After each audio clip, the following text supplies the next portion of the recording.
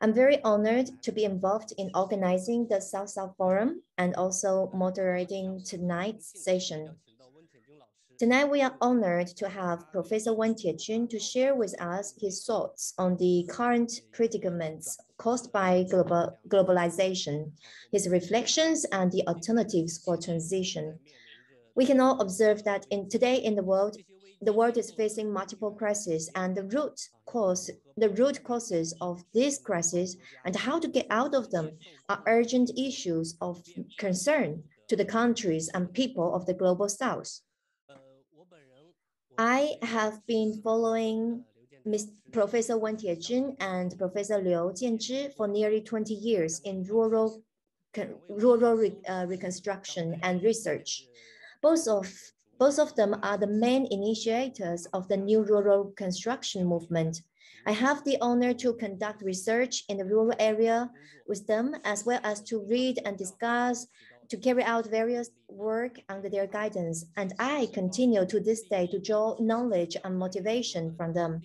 And I'm also infected by their stance and spirit of doing research based on the roots of the global South.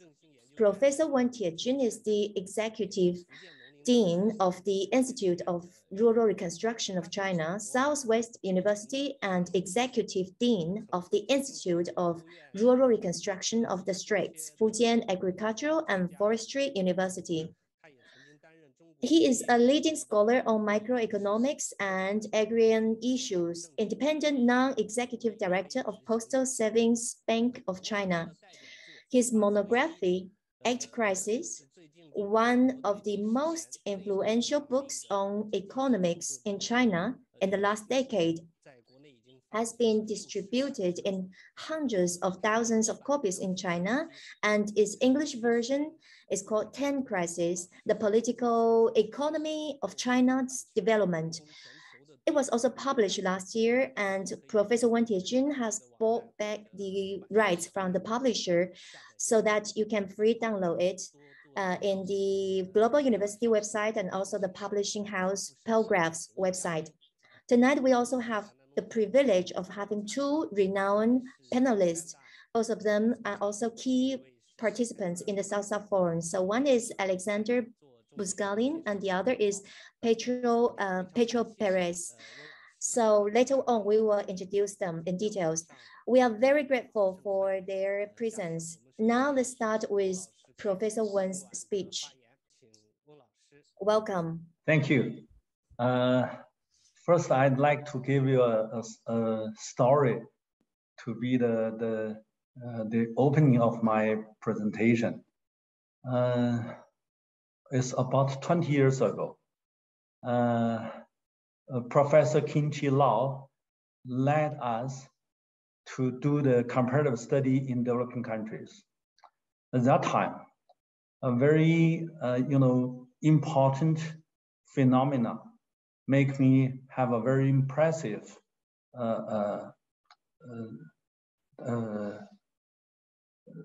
exchange with others, my thoughts. At that time, there's somehow the people joined the march. The slogan is that don't owe, not pay. Don't owe, not pay is a very important slogan, because that time is most of these developing countries, they got to pay their debts to the developed country. I mean, from the south, pay to the north. So that is not only in 1990s, but also in 1980s.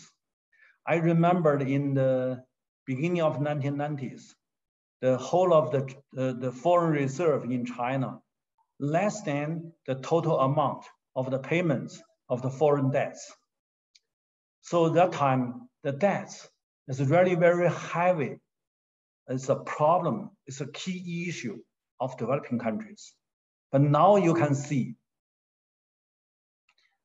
the debts in Western countries, I mean in the North, became much more than the developing countries. Now, developing country like China, to be maybe the top 1 or top 2 in the world, the owner, I mean, they gave money to these Western countries, and then Western countries cannot pay back. So this time, we may see that the Western country, I mean, especially the United States and other, imperialist countries, they will organize a kind of a march to say that not pay, but war. So here there is a finger to show that nowadays originally the First World War and Second World War all caused by the deaths. I mean, especially these imperialist countries' deaths. Now the third time. I mean, I don't mean that there will be the Third World War, but there must be the Cold War. So the old Cold War that's happened in 1940s, we have a lot of experience to make us to understand what is Cold War. And now we must pay attention to the new Cold War. Old Cold War and new Cold War. This all come from the war made by the imperialist countries. So that is a very important argument today I want to present to you. So the first slide, as you can see, is the China's strategic transition under the crisis of globalization. Because now China, the trend of Chinese economy is relative to the G7. Now we can see the dependence of China is decreasing, but the G7 has increasing dependence in China. But of course, the rank of China can be different according to different aspects, but in the real economy, China is the first one, is the top one. So now if we examine this in the history, in the 19th century, China was already the first economy. It was just because it was suffered from the invasion of the imperialism, and the reason was because China has enjoyed a long-term trade surplus, and so that China was having a large amount of the reserve of gold and silver. At that time, China using silver as the currency. So on the aspects of the reserve of the precious metal of the economic volume, China was the top one. But because China has this huge volume of exportation, which caused the deficit of the Western countries, and the Western country has to pay China in silver. That's why there is a silver war, which caused the colonization and the triangle trade of the slave silver, which is the history. And nowadays, we can see China again become the top one country in the aspects of the exportation of the reserve, etc. But now we don't use silver, but we use dollar. So now China becomes again one of the top countries who has the hugest, the biggest amount of the federal reserve, the foreign currency reserve. Now MB was murdered just yesterday, and which also caused a lot of heated discussion. What it is related to is the Western country, the debt, the not being able to pay the debt, which is led by the American, because Japan and China are both the top two countries that is the biggest creditor, the creditor country, and America is the biggest debtor country. So it's the same, under the same logic that when you own people a lot to the other countries, you have to start a war. So nowadays we're facing the same problem. When the countries are in deep depth, they will have to start a war. So from this graphic, you can see that in the second, both of the World War is also caused by the debt. So now we already have a higher debt than nowadays of the global debts we're talking about. So will there be a third war? We don't know yet. If we examine this, if we examine the crisis, we can see that it is caused by the Western countries' huge debts. How they can do to deal with it? They can, of course, issuing more currency, just like America keep doing the QE because they need to buy their own governmental bonds. But no matter how they no matter how much currency they issue, but we can see that all the money go into the commodities, and which in its turn cause the inflation of the international market. So they use the inflation of the global market to absorb those American dollars, which is the same way that American government deal with the crisis. No matter it's Trump, no matter it's Biden or Obama, they always issue more currency to try to solve their economic problems. But now the problem is we are in the midst of the pandemic, so now we don't have enough supply chain. So and at the same time, China was starting a trade war against China. So now we have this inflation in America, which also in the commodities, and China also raised the price of the exportations, and now in this cycle, America has a higher price of all the consumer goods. So now it's in this dilemma that is the inflation problem, in which cost when it issued more money and caused the price going up in the commodities, and in turn causing their own inflation. So in this kind of situation, this is a cycle of currency, and it breaks its own cycle. This is American politicians, they have a very narrow vision. They only see the interest that is in front of them. They cannot see the long term, because Americans currency issuing already caused their own inflation, and they cannot surpass this. They cannot deal with it, because now Japan and China are the biggest creditor country. So in order to break out of their dilemma, America has to go back to these two countries. So when I was doing the field research with Professor Lau, at that time, I remember in the 90s, China doesn't have enough foreign reserve, because compared to our debt, we are in deficit. So at that time,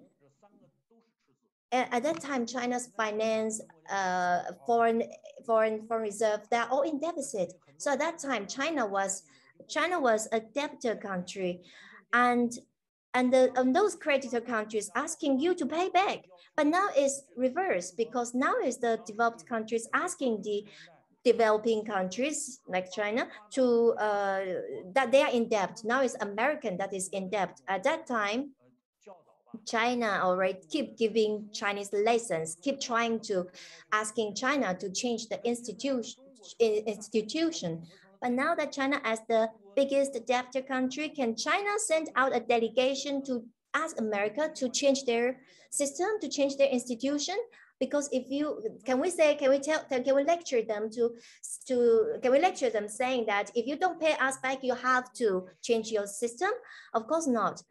So now there are lots of major issues happening. These are all the symptoms that is pre-war, which we can see in history in the First World War, the Second World War, the so-called the end of the civilization. It's just another, and it's just the dead end of the capitalism on their way according to Samir Amin, is just there in explosion. In order to delay this in explosion, they have to transfer their cost. But now that they have problem, there are blocks. This kind of transition is blocked, so they can only start a trade war or a Cold War. How come this civilization comes to an end? There is a law, there is an objective law that we can follow. So all what we are observing today is just Americans' inflation is getting worse and worse. Every time when they have an inflation is also kind of linked with their QE policy. Because once they have this QE policy, they start to run their printing machine of the American dollar, and all this money they are trying to, with all this money, they are trying to transfer out the crisis to the developing countries, trying to cause this external inflation. But now they have an internal inflation, and that is the process. So China has a phrase saying that you use the stone, you lift up the stone and you smash up on your own feet. This is exactly the bubble that American is going through now, because now this bubble is about to burst. And one of the most important reason is because we also talked about in the globalization, the book that in a globalization, where we talked about the smiling curve, because when the countries starting to print out more currencies, they just transfer all the crisis to the developing countries, especially those with the resources, for example, and then trying to increase their price of the primitive materials. So they are actually being free riding the financial capital countries. Any country that have sovereignty that can control their own export, they become exception. For example, Russia is currently trying to recover its petrol sovereignty. And because of the rising price of oil and gas, it's benefiting from the inflation created by the US. It's the same with Iran. The US stopped sanctioning Venezuela because it's pressing it to produce more petrol. Our country with sovereignty in terms of resources have this issue. On the very first SSFS forum, we talk about this 3S principle. The first one is the sovereignty of resources. Any country with this, the sovereignty, they can free ride the rising price of commodities caused by the inflation in America, printing money from America. From this, the rising price in commodity eventually will become global inflation. China, as the biggest producer, there should be a bumping zone. There used to be a bumping zone for China in this regard, but now there's no more because there's this new Cold War. Because they don't have a real politicians, they don't have the great mindset. They just use the same repertoire from the old Cold War, like anti-communism. They collect a group where they form an alliance of so-called democratic market countries who are all deeply indebted. We all agree that because of this inflation caused by this incurable cycle, in Germany, for example, has 9% or more inflation, higher than 8% in the US. So there is this current new trend. All these costs from the capitalist countries are having an inevitable outcome from the inevitable law. So under this condition, global capital goes to East Asia. like Japan or China, who are producers, manufacturers, who have big real economy and big export.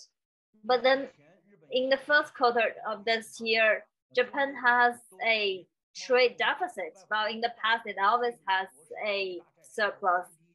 China and Japan are the biggest creditors of the US because of all these surpluses. To prevent capital from going to China or Japan, struggles in terms of ideology and this new Cold War, if this cannot go on with the US, there will be local or regional war, regional hot war conflicts. This is inevitable. So in the regions around China or Japan, there is a high probability of regional hot war. So I believe the South-South Forum comes in a timely manner with its theme, because they have a present threat, impending threat of war. We must notice and take note that they are caused by those indebted imperialist countries. Whenever they win a war, they can take advantage of the assets of the countries who have lose this war, and they can continue with this circle.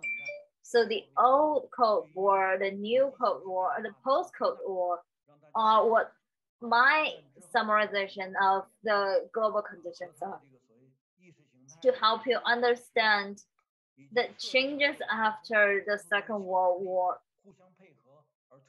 and how they launched a Cold War and how this is a continuation. I remember back in 1989,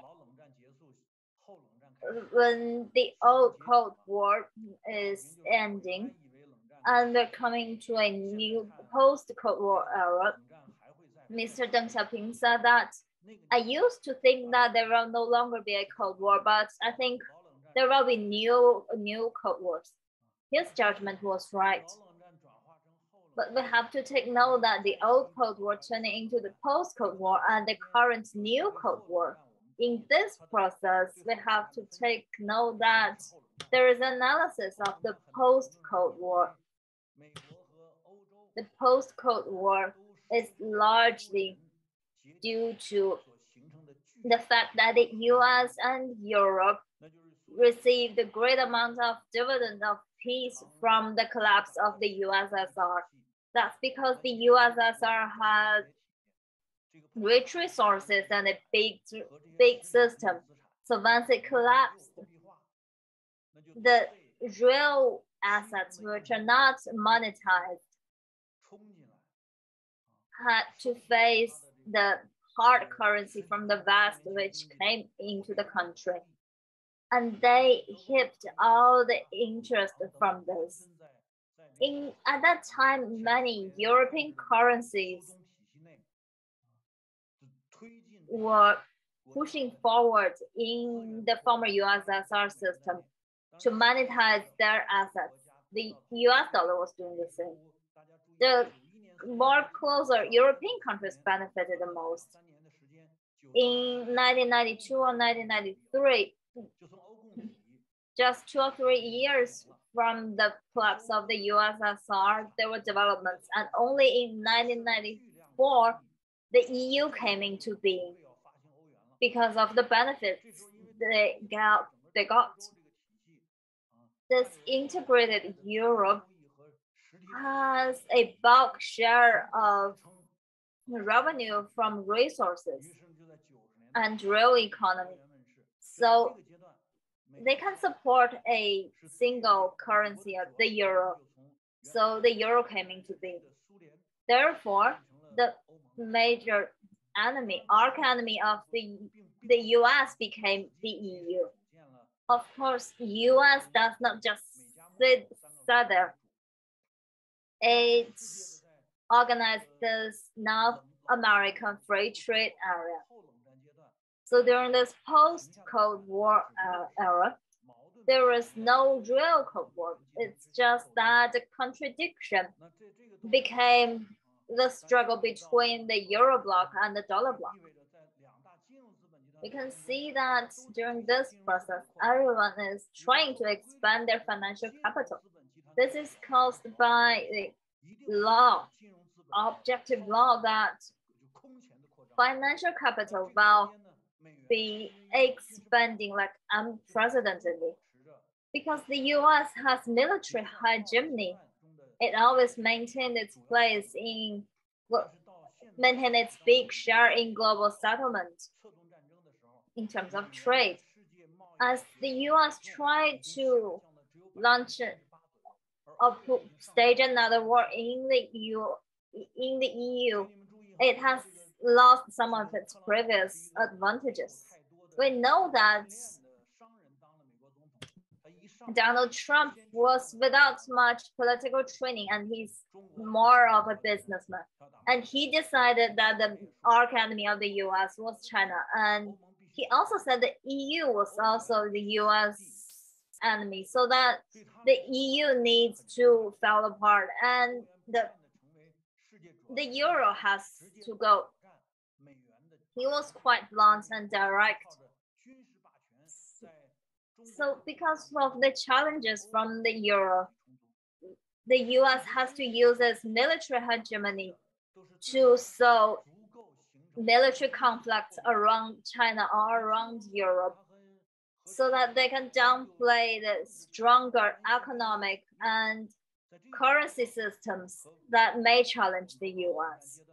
In this regard, this is very different from the ideology of the old Cold War era. It is also very different from the old Marxist-Leninist ideology before World War II. So we should encourage exchange so that we can forego old ideology and take note of the principal contradiction. We should use the basic rules of Marxism to analyze our principal contradictions. As I said, during this era, all the measures the US took were majorly used to prevent its downfall in the financial capital competition. It relied heavily on its military hegemony, which heavily relied on its Anglo-Saxon model. This model is very, very expensive, extremely expensive. It expands. It tries to shift the contradiction to a different continent where there is this more stable Rhine model. The Anglo-Saxon model is way worse than the Rhine model. So it is a competition in essence between the Anglo-Saxon model and the Rhine model. This war between US and Europe. While China and Japan, the biggest creditors in the world, belong to a East Asian model. This is also our new summary and categorization of the current contradictions. It may not be the most appropriate, but this is in an unacceptable way. Under the Anglo-Saxon model, a Cold War one, it's some radical capitalism. So in these regions, they have the most polarization in terms of poverty.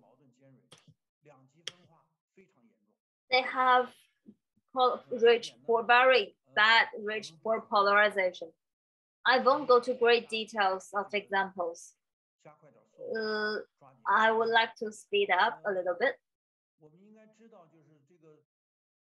As we know, we have an important idea of shifting the cost. The theory talks about how crisis would abound during the collapse of the globalization. Not just the developed countries, but also developing countries will also experience crisis. The difference lies in the fact that the South countries cannot shift the cost. The North countries, like the US, can shift this cost to the whole world. through its hegemony, even through war. So despite its rich poor polarization, it can print more money to solve its problem. Only when the inflation is very bad, they would considerably stop this expansion. So the West have this advantage of being able to shift the cost. We've talked about this before. And now I would like to talk about how China was dealing with this global crisis of globalization. I won't go to great details of the past experiences. Let's just talk about the current situation, the status quo. Since the beginning of the trade war between China and the US, even during the later years of the Obama administration, they decided to shift its military focus to China, to the regions around China. So China has to consider shifting from a land power strategy to sea power strategy. We currently face a war between Russia and Ukraine. Many countries took stance, but China remained neutral. Because in terms of economics, China, with both Russia and Ukraine, have a complementary status.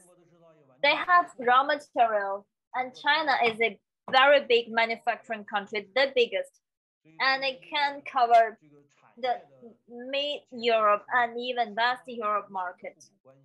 So there is great complementarity in this regard. So as the conflict broke out between these two countries, China still continued to import raw crude oil from Russia and even increased its imports. And China will continue to import food from Ukraine. This is some example of this complementarity. So we need this land route. And we're also developing similar land power strategy with South countries. We have an Afrasian land bridge, a third land bridge, Afrasian, Africa to Asia land bridge, Afrasian land bridge. It mainly goes from the Pearl River Delta region of Hong Kong to form a Afro-Asian railway and to the southwest of China and goes to South Asia and then goes to West Asia and through the Arabian Peninsula to North Africa, where it connects the Pan-African routes. And it goes all the way down to Johannesburg of South Africa. In the system, it also includes West Africa. It goes up from South Africa and connects Tunisia in the end. So this land bridge may cover about 60% of the world's population and about 50% of these regions' GDP. In this regard, the Belt and Road Initiative, launched by China in this era of global crisis caused by the implosion of global financial capital, it can help regional development, this Belt and Road Initiative. This was built on top of China's own experience of and as Chinese say that if you want to be rich, we must build roads. And China helped the developing countries with their infrastructure, especially road construction and extraction of resources so that they can develop their economy better. So this is a totally different development mode from the Western one, especially the Anglo-Saxon one, which provides a new vision of human beings' development. We must take note that there is a fundamental change in China's current development strategy. It's the modernization that features the peace and harmony between human beings and the environment. If this modernization destroys the environment, then it is not desirable. So China now have this harmonious modernization between human and nature. This is an essential part of China's civilization and even its foundation, because it's its foundation. So China tries to jump out of the old Western development model so that we can have an inclusive, sustainable development. This is the human civilization in this new 21st century that had its own, it's a choice that made by human civilization. There is hegemony of who's the best, who's the most powerful is not concerned. As the new Cold War ends, hegemony will also goes to an end. All the Belt and Road countries participated voluntarily. Nobody was forced to do anything. From this angle, we can see that China's development momentum will be completely, totally different from that of the US. So let's discuss the differences between China and the US. So what we really focus is the sovereignty credit. The sovereignty credit comes from two sides. One is the currency, the other is the bonds, which are derivatives from the sovereignty. But the biggest difference between China and America is that America the policy are made by the private bankers. The Fed, the Federal Reserve, is made up of private bankers. For example, if the American government want to have more military expenses, the only way they can do is to issuing more the federal bonds, the treasury bonds, because they don't have any more real economy. And in order to issuing more treasury bonds, they only can go through the Fed. So in America, the hegemony is controlled in the hands of the bankers. But in China, it's different.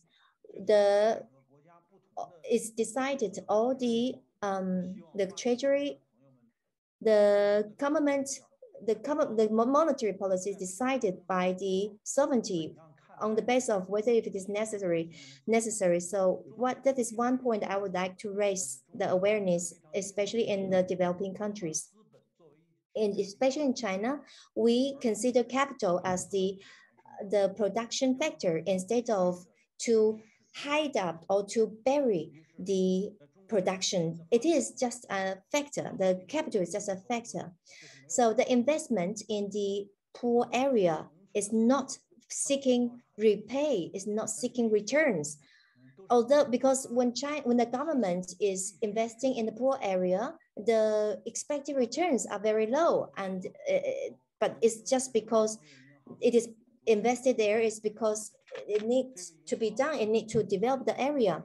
So I was once the independent manager of the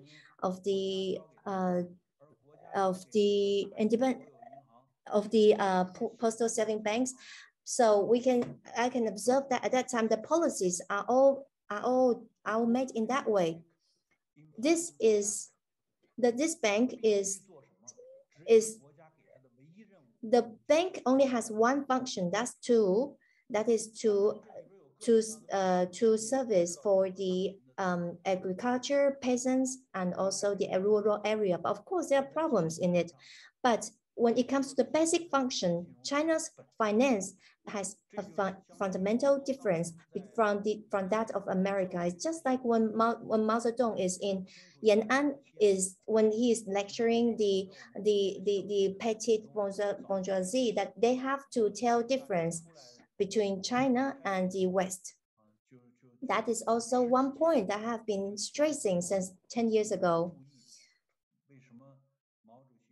That's what, please pay attention to why Mao Zedong and Lingnan is already trying to let people to know the difference between Lingnan and Xi'an. Xi'an is another city in China.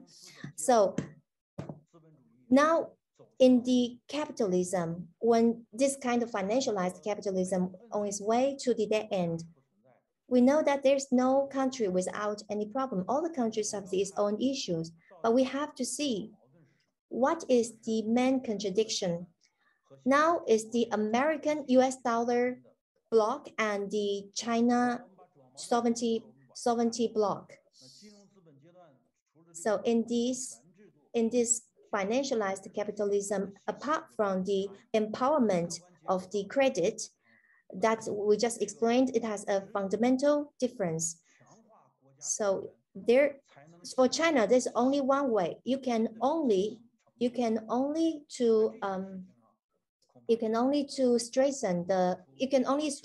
the real economy, the sovereignty, so that China can have a stronger finance.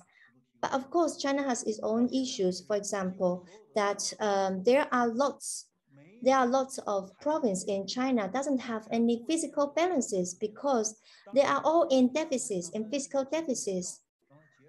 Of course, we would like them to reduce its expenses, but what the main reason is because we have been investing in the poor area and the rural area. So there's no returns, which is different from America, where they put the money in the military expenses, which resulted in China, this kind of investment, we invest of the crisis, we have this kind of adjustment called the counter-cyclical adjustment, because we put the money, we invest in the poor, in the less developed area, because we would like to using the infrastructure to sustain the industrial capital, which the West has suffered in the past. China already seen the decay of the real estate. So we like to put the money in the real economy, which is, for example, in the infrastructure in the rural area.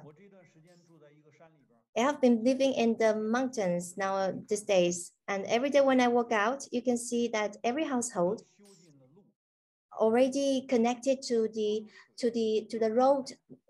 They already have they have internet connection, they have power, and also the tap water.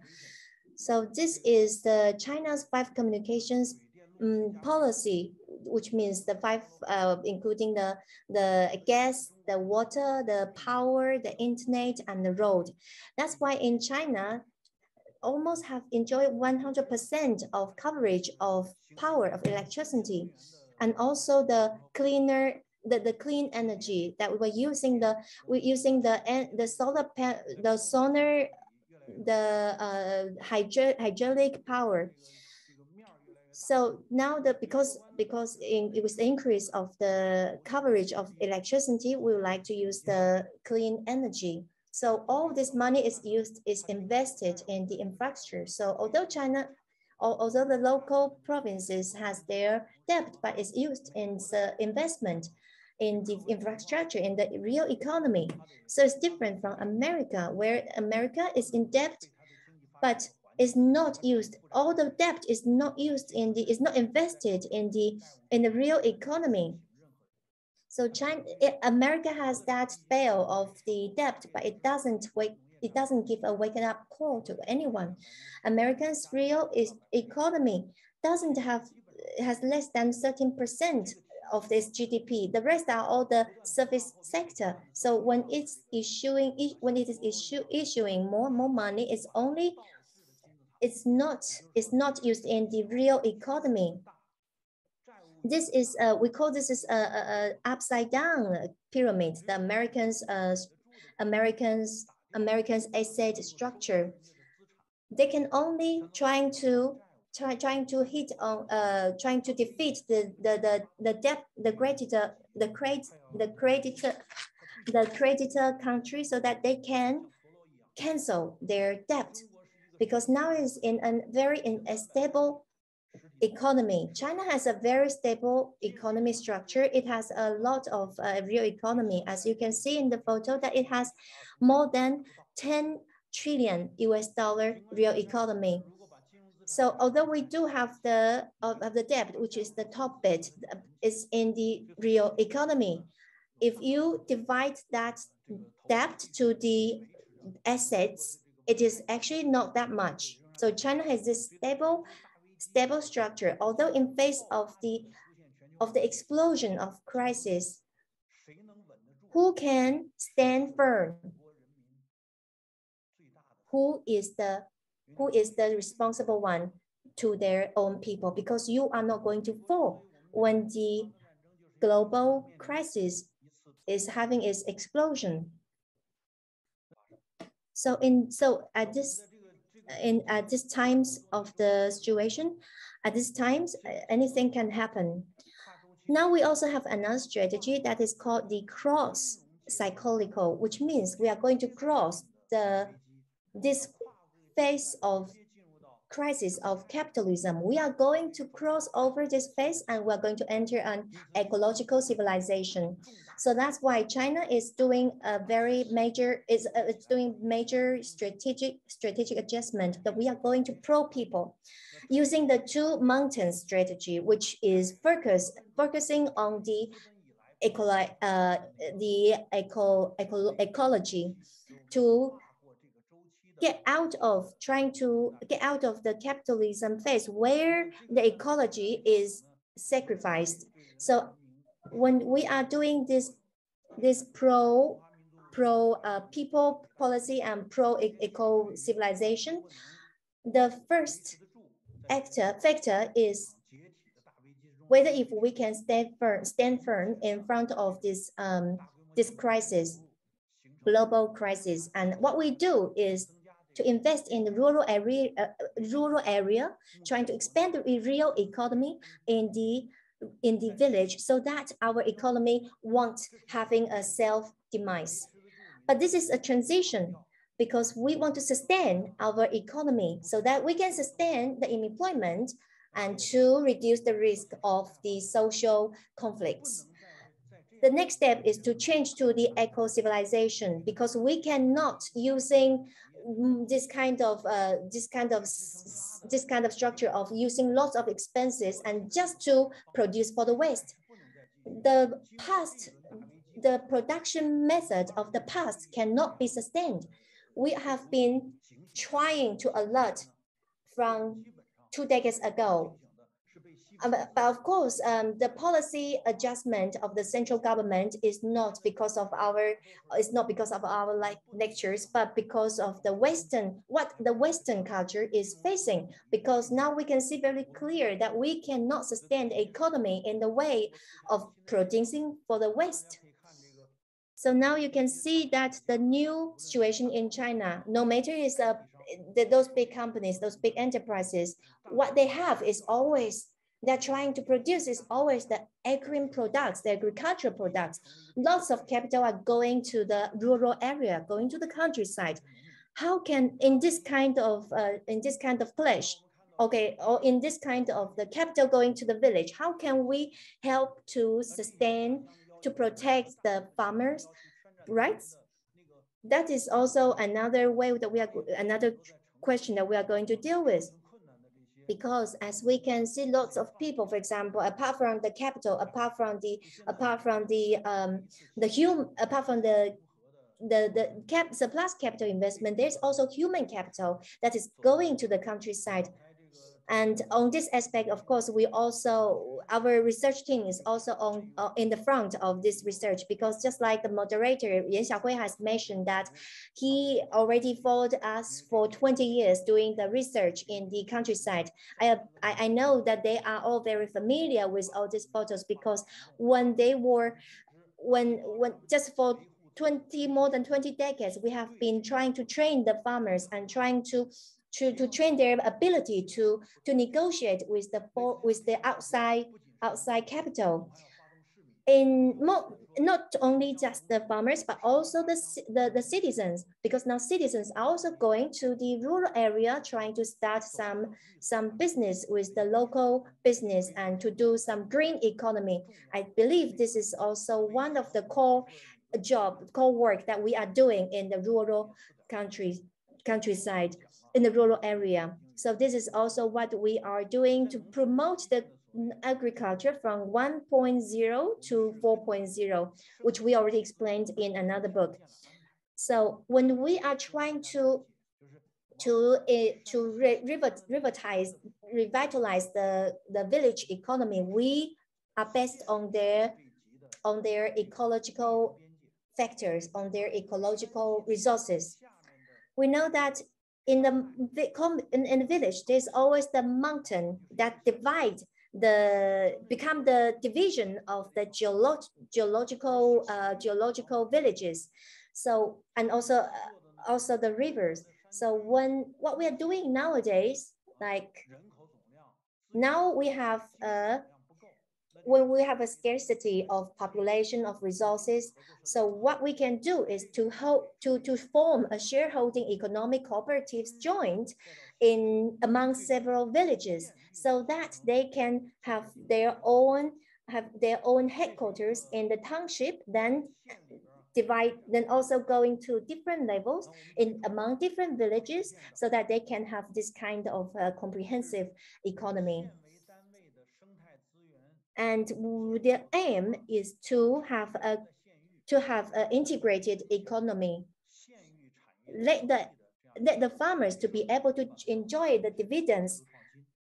That this kind of structure, we call it the three-tier market.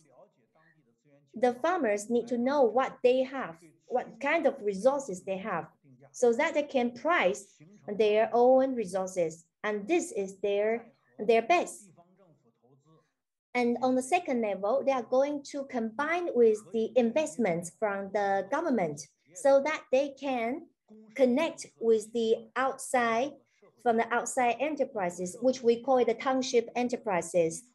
This is also the microeconomic base, so that they can reach out to the formal the formal financial sector from outside. So this is a way where they can do the self-organizing. Is a kind of the enterprise that they organize by themselves, and there are already lots of this kind of experience in China. Objectively, is because when China is competing with the American capital, when the American capital come into China, we don't open the market for exchange of the RMB market. So the US dollar has to be changed into RMB, which caused the expanding of RMB and the expanding of the capital. So this one, for example, the real estate market, they are not in blooming. So we have this excess of capital. Where does the capital can flow? They can flow into this three-tier market. In the old time, lots of the resources cannot be explored, cannot be capitalized. But now we have this excess capital, so we can channel them into the village and to help it to become to help to promote the ecological resources exploration in the village. Now we need this kind of system designing.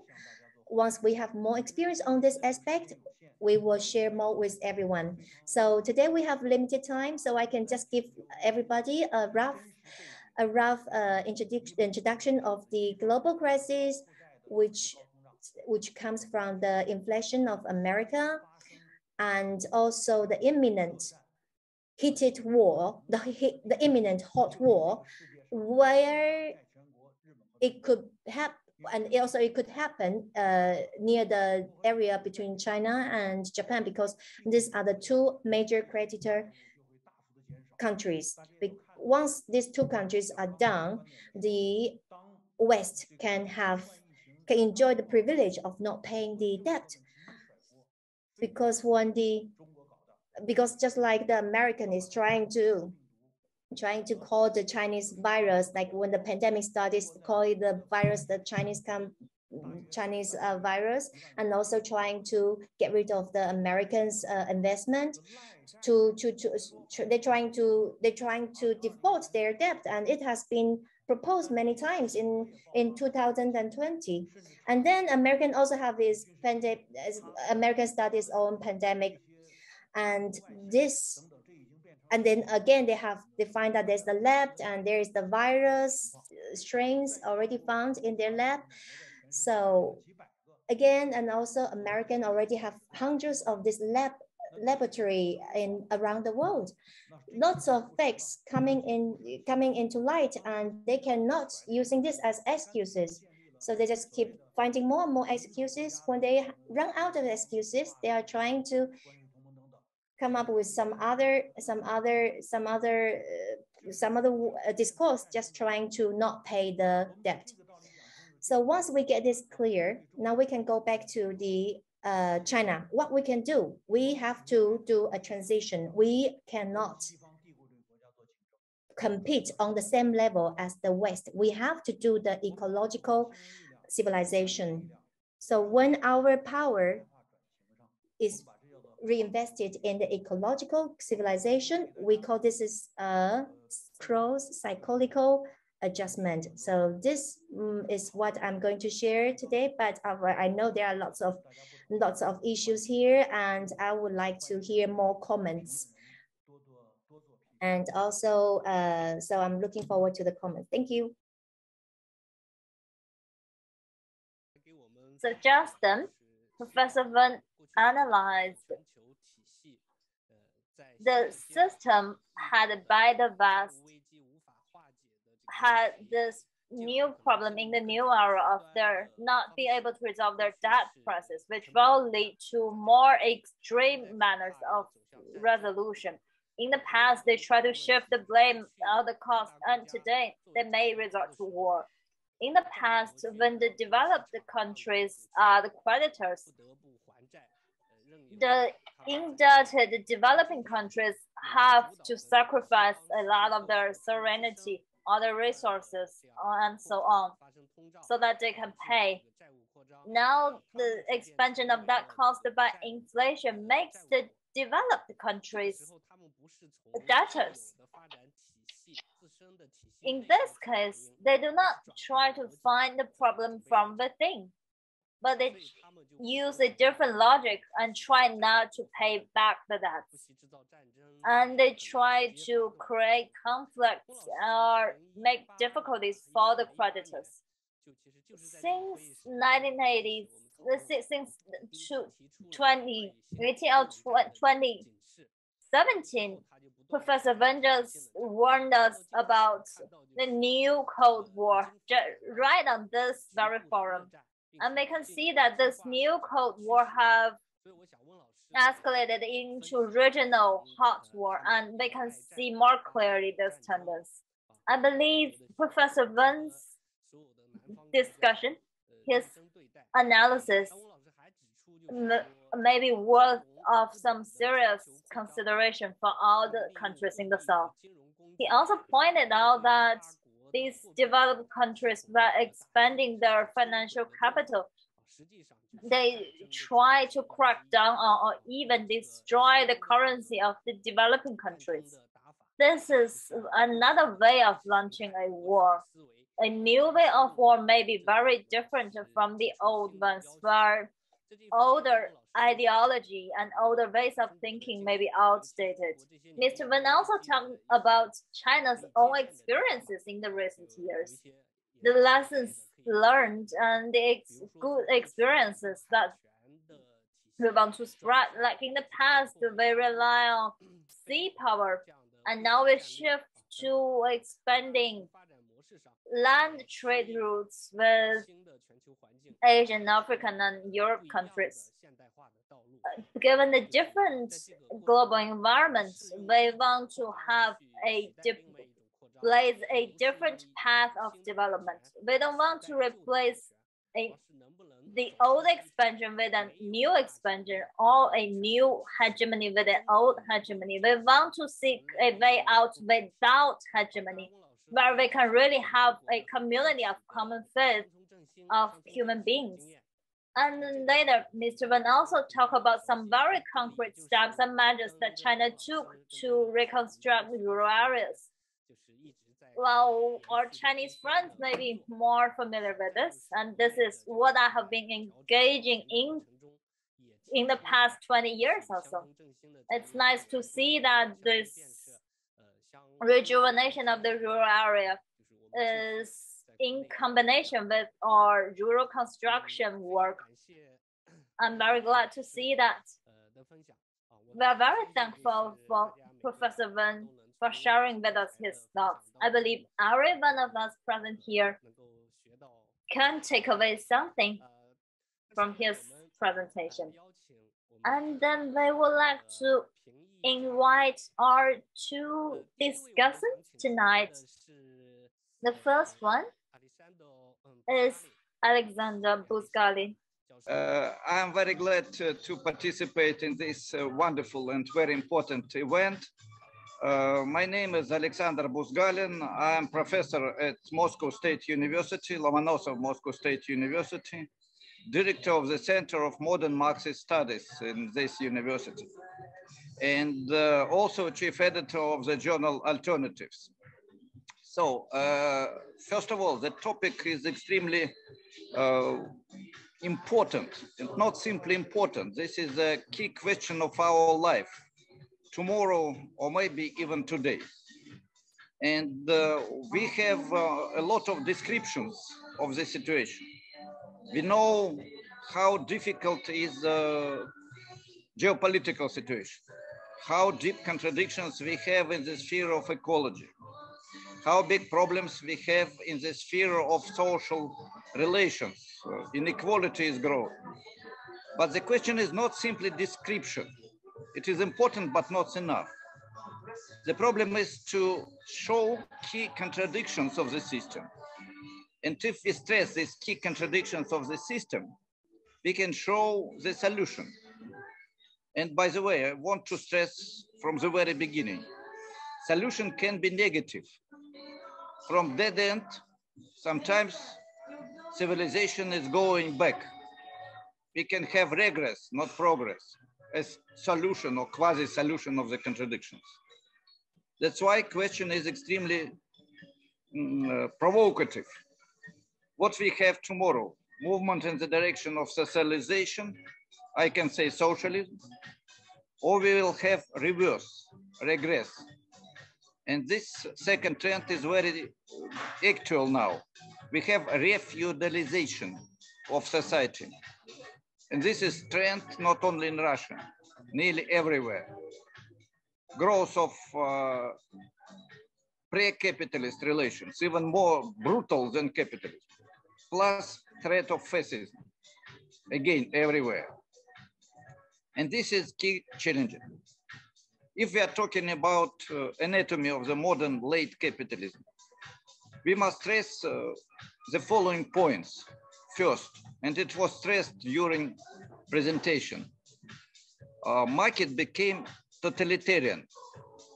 We are talking about totalitarianism typically in political sphere, but we all, in all countries, are living in the situation of totalitarian market. Market is totalitarian force. All human relations, education, culture, family life, even love and friendship, became social capital, human capital, sphere of competition and financialization. And this is extremely important. This is enemy. Many people will not agree with me, but I want to stress this. Totalitarian market became enemy of mankind.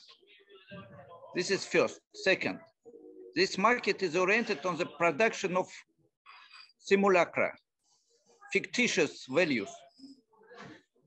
Michael knows a lot about that. Nearly 1/2 of production is production of garbage, junk, fakes. what you want, but not what you need.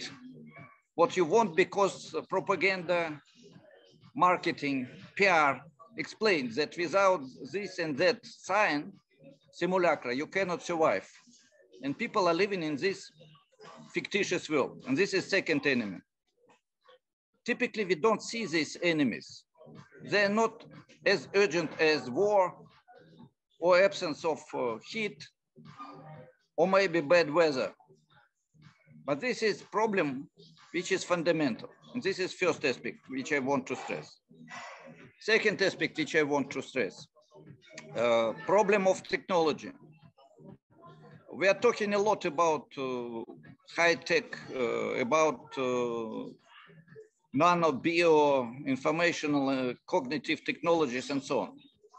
But this is the case for very small number of people. Except maybe a mobile phone, all other results of this technological development are very far from everyday life of the people. And if we are talking about this, we have another question. How can we want to use and realize this technological revolution for everybody? And what will be the result? And if we are following to the trend, which is now established and realized by global capital, I want to stress this. We have tomorrow world which is described, 20% of elite and 80% of servants, like in feudal society, semi-slaves who are working as a servant for 20%. But alternative exists, and this alternative is mass creative labor. We can and we must have another world where 80% will be teachers, doctors, specialists in ecology, social work, art, culture, technique, science, everywhere, but not in production of fictitious commodities, not in production of financial speculations, and so on. So this is another aspect of global capital domination. And finally, as I said, problem of modern technological revolution, ecological crisis, inequality cannot be solved by modern system of market relations and global capital domination. But what will be the solution? This depends from us. And the main threat now is negative solution. The growth of military operations, victims, more and more victims everywhere. Wars are permanent. Growth of contradictions between different countries and the whole parts of the world. Threat of new world war. All these are signs that we have real threat of new fascization of the world or refeudalization of the world. And this is agenda for analysis. So finally, we can and must give alternative. And this will be my last 5 minutes, if I have. I think I have 5 minutes. And these alternatives are well known, but I want to stress them again. First, we must put goal and determine goal. Nobody can talk about alternative if we don't have strategic goal. Can we determine this goal? It will be big debates, by the way. From our point of view, not only my position in our country, and between our friends, a network of alternatives and so on, we are talking about development of personality and creative labor and social justice. I will put slogan which will be not maybe popular now. Creative labor as need, a sphere of self-realization for everybody.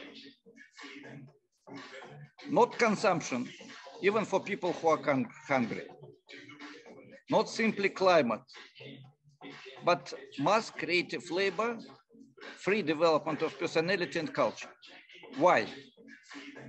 Because if we are moving in such direction of labor, organization, of economic, social, political life, cultural life, we have people who will move our life, will move our countries, and even mankind in the necessary direction. Socialism can be also a very contradictory system. In 20th century, we had a lot of systems who had name socialism, but really led to the dead end. That's why problem is not simply nationalization, state property, even plan. But problem is strategic goal, and this is, I want to stress again, personality with creative labor. And by the way, I will mention one also very provocative aspect. The main victories of Soviet Union everywhere, including World War II, were based on the communist enthusiasm. We had not only enthusiasm, we had bureaucracy, we had Gulag, we had elements of market and so on. But real victories were based on the revolutionary enthusiasm, on the social creativity, and on the mass, very high quality education, science, art, spheres where creative people were creating new life. That's why we defeated world fascism. That's why we had success in cosmos and everywhere. That's why we want to stress again these goals and these aspects. Is it possible to realize such goals inside modern system of capitalist market relations? Generally speaking, not. But we can have and must fight for deep reforms. And deep reforms are possible with this strategic goal and with, I can say, revolutionary struggle for reforms as first step. In the future, maybe qualitatively new society. And these changes, these reforms are well known, and we want to talk about them again. Basic, maybe need, free access to fundamental resources of development of everybody.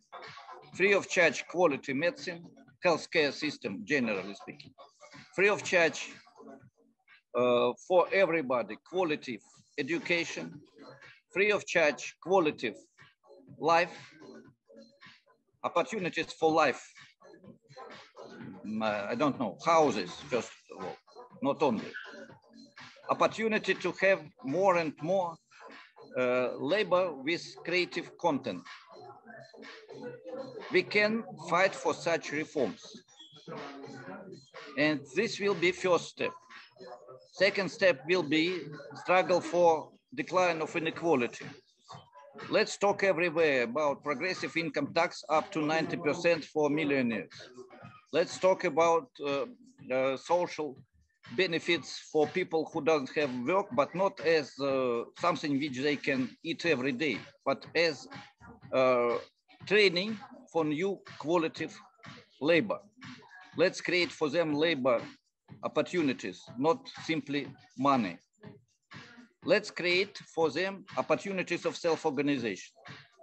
And final point, political changes, which are also well known, grassroots democracy. But we don't talk enough about this aspect. And accumulation of experience of mass movements from Latin America, Africa, Asia, our country, by the way, too. Even Soviet experience of 1920s, experience of US working class and intelligentsia fighting for their rights. Let's try to make model, theoretical model of grassroots democracy, which is not elaborated. We have a lot of practical examples, experience, but we don't have really developed theoretical model. Let's say new constitution and social requirements in this sphere, political requirements. If we will do this, we will have agenda, we will have program, and it will be a lot of common places in this program which we can realize together. Sorry. And sorry for the atmosphere. I have vacations and I have to work in the cafe, so it's not very comfortable for everybody. Thank you so much, and I hope my provocative talk will be adequate for future debates. Thank you.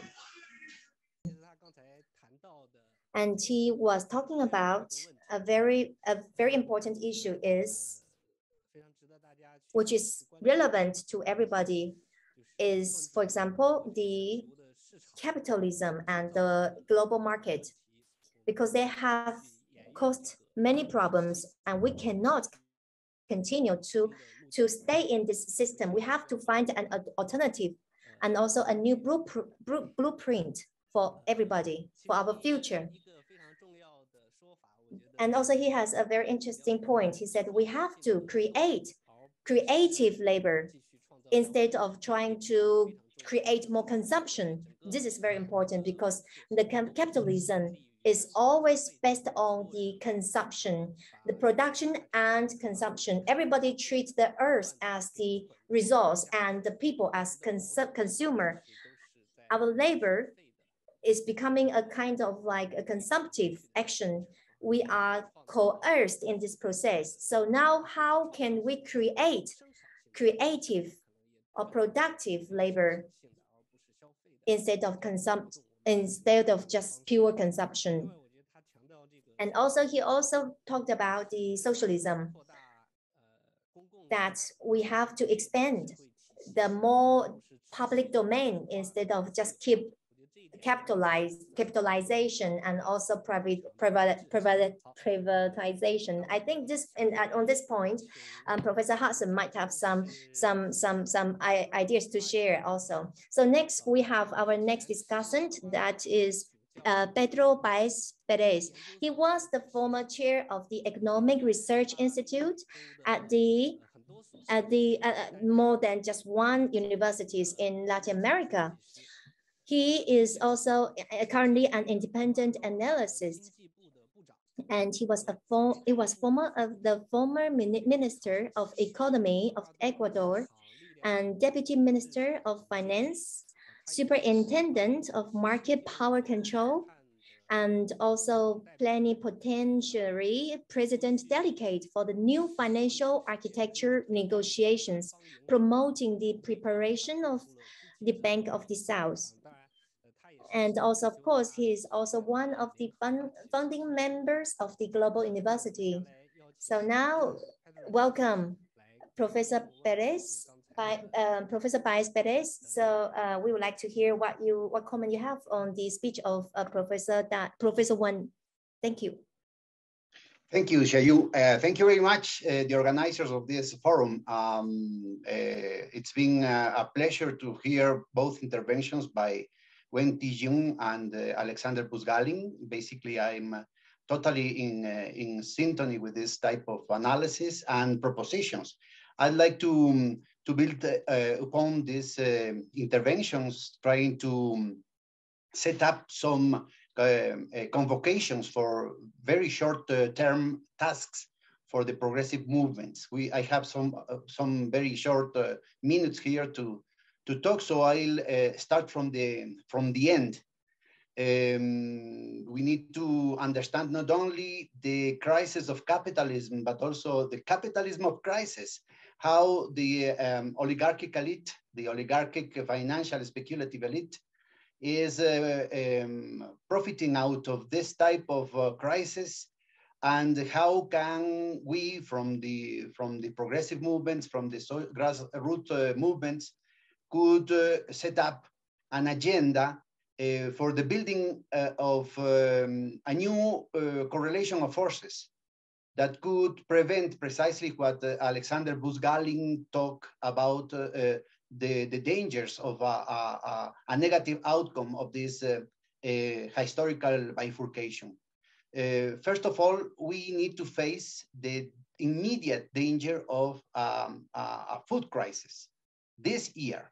We are not talking about something in the future. Is in the few months that we have to face the situation very, very similar to what happened in 2008 to 2009. Out of a real shortage in the supply side, the speculative powers had amplified the effects of the crisis in order to have extraordinary profits. See which is the performance of enterprises like Glencore or Trafigura from the Rothschild family in Switzerland, or the traditional ABCD, ADM, Bunjanborn, Cargill, and Dreyfus, that traditionally appeared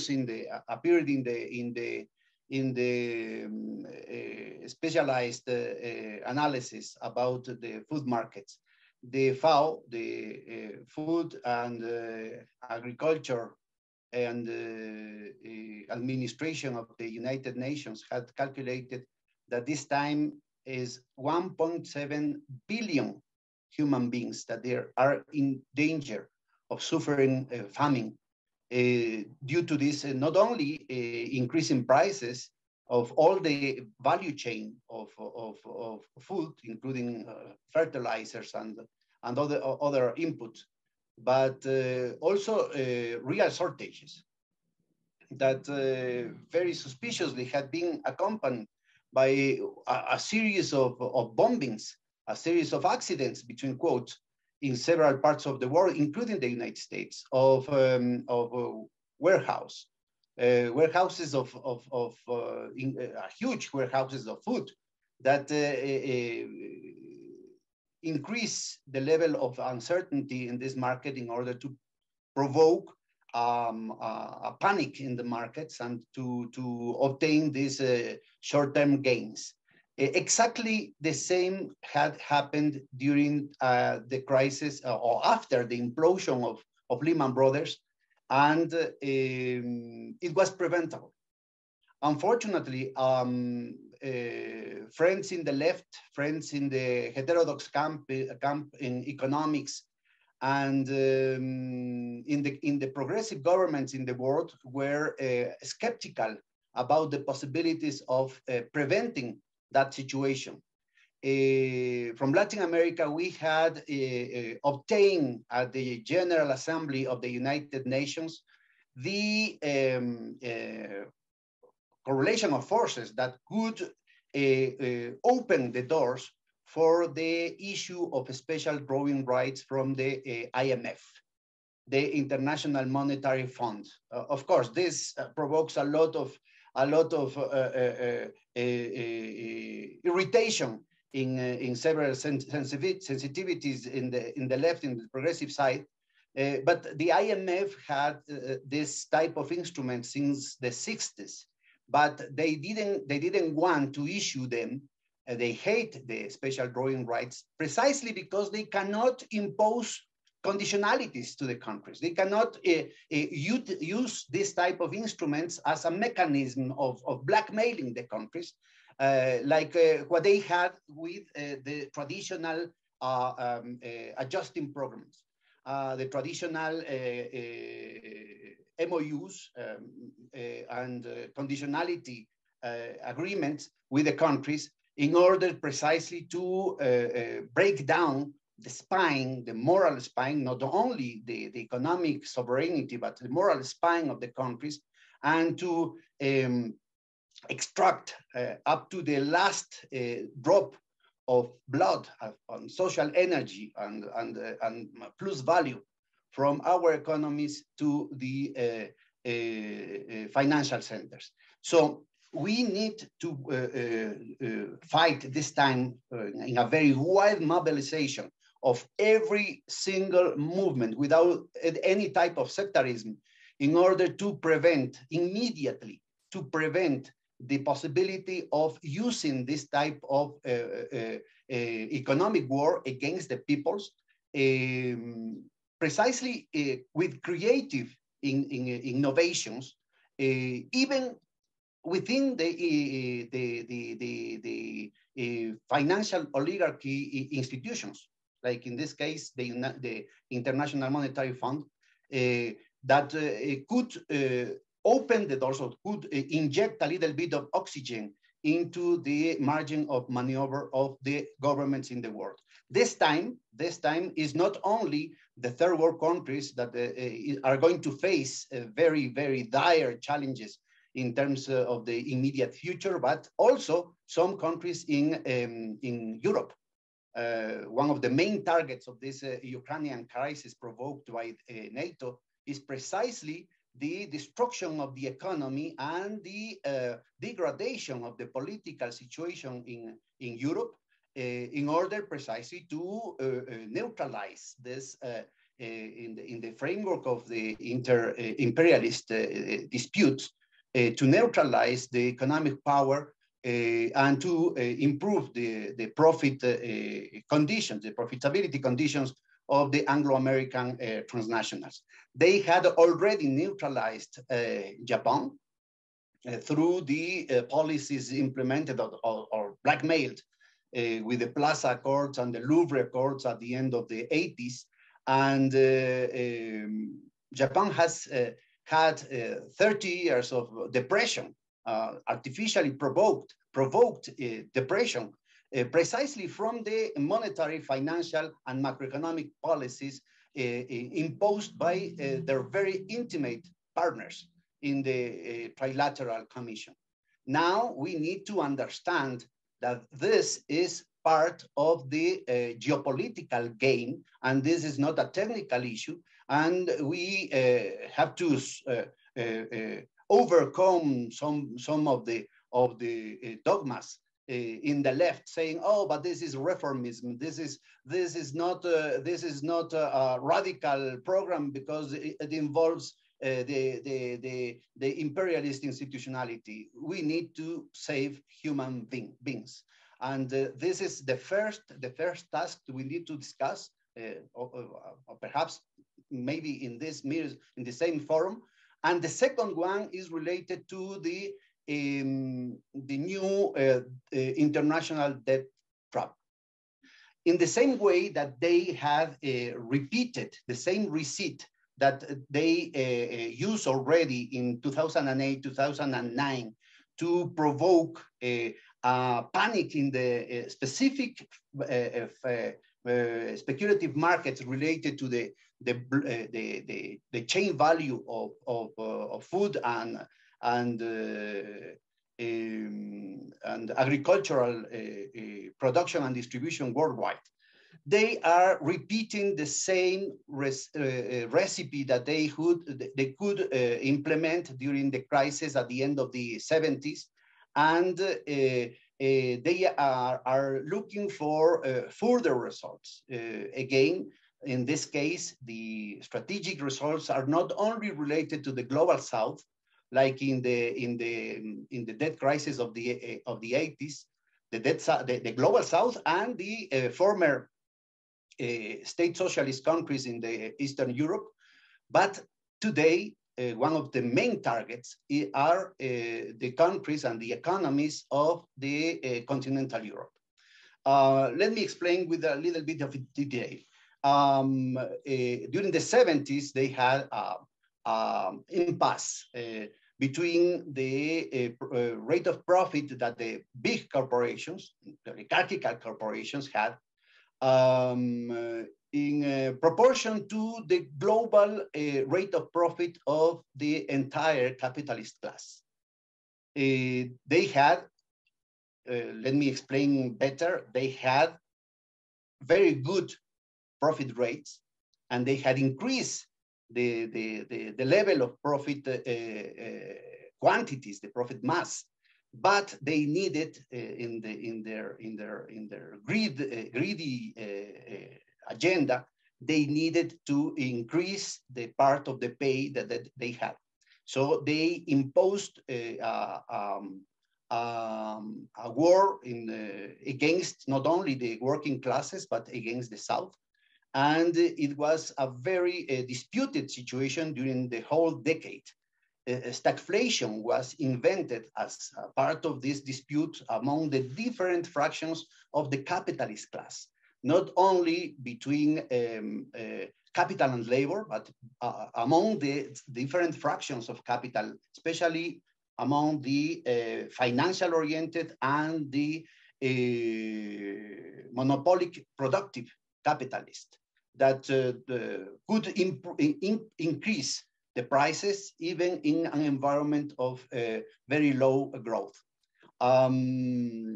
They push for very low interest, nominal interest rates in the at the interior of the Trilateral Commission, but at the global level. But this time was floating interest rates, like today. In this case, we have also negative interest rates, negative nominal interest rates. They push for over-indebtment, especially in the third world. John Perkins had written as a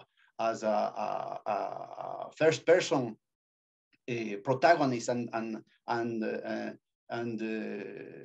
witness of this situation. How can they forced blackmail the countries, both in the private sector and the public sector, in order to engage in unnecessary indebtment and projects with the American transnationals and banks. And when they had this aggressive indebtment, they tried to increase the interest rates with the hysteria of the stagflation. It was very difficult during the 70s, even for the second Carter administration. They had an important segment of left-wing economists trying to push for a more progressive alternative against the final outcome of the monetarist impronta. But they had at this time something falling from the sky, the fall of the Shah of Iran and the increase of prices, of oil prices, to $40 per barrel. And today we have a repetition of the same script. They are crying for hyperinflation. This is totally hysteria. Hyperinflation is defined by the same monetarist textbooks as something like 50% per month. And today in the United States and Europe, they had 8, 12% per year, and they are calling hyperinflation in order to push precisely this agenda of bankruptcy all around the world and concentration and centralization of capital, but also in order to obtain some specific goals, geopolitical goals, in order to prevent the decline, the hegemonic decline of the Anglo-American sphere, especially related to speculation. So now the dilemma for the West, to say something, the dilemma for the financial oligarchy is how to increase interest rates like in the 80s and to provoke this debt trap when they have a huge and very complicated process of endogenous turbulence in the financial sector that affect the same headquarters of their power, the big banks and the huge investment funds that require a continuation with different names and different specific technical forms of the quantitative easing. And that means the injection of liquidity. And at the same time to change the monetary policy in order to,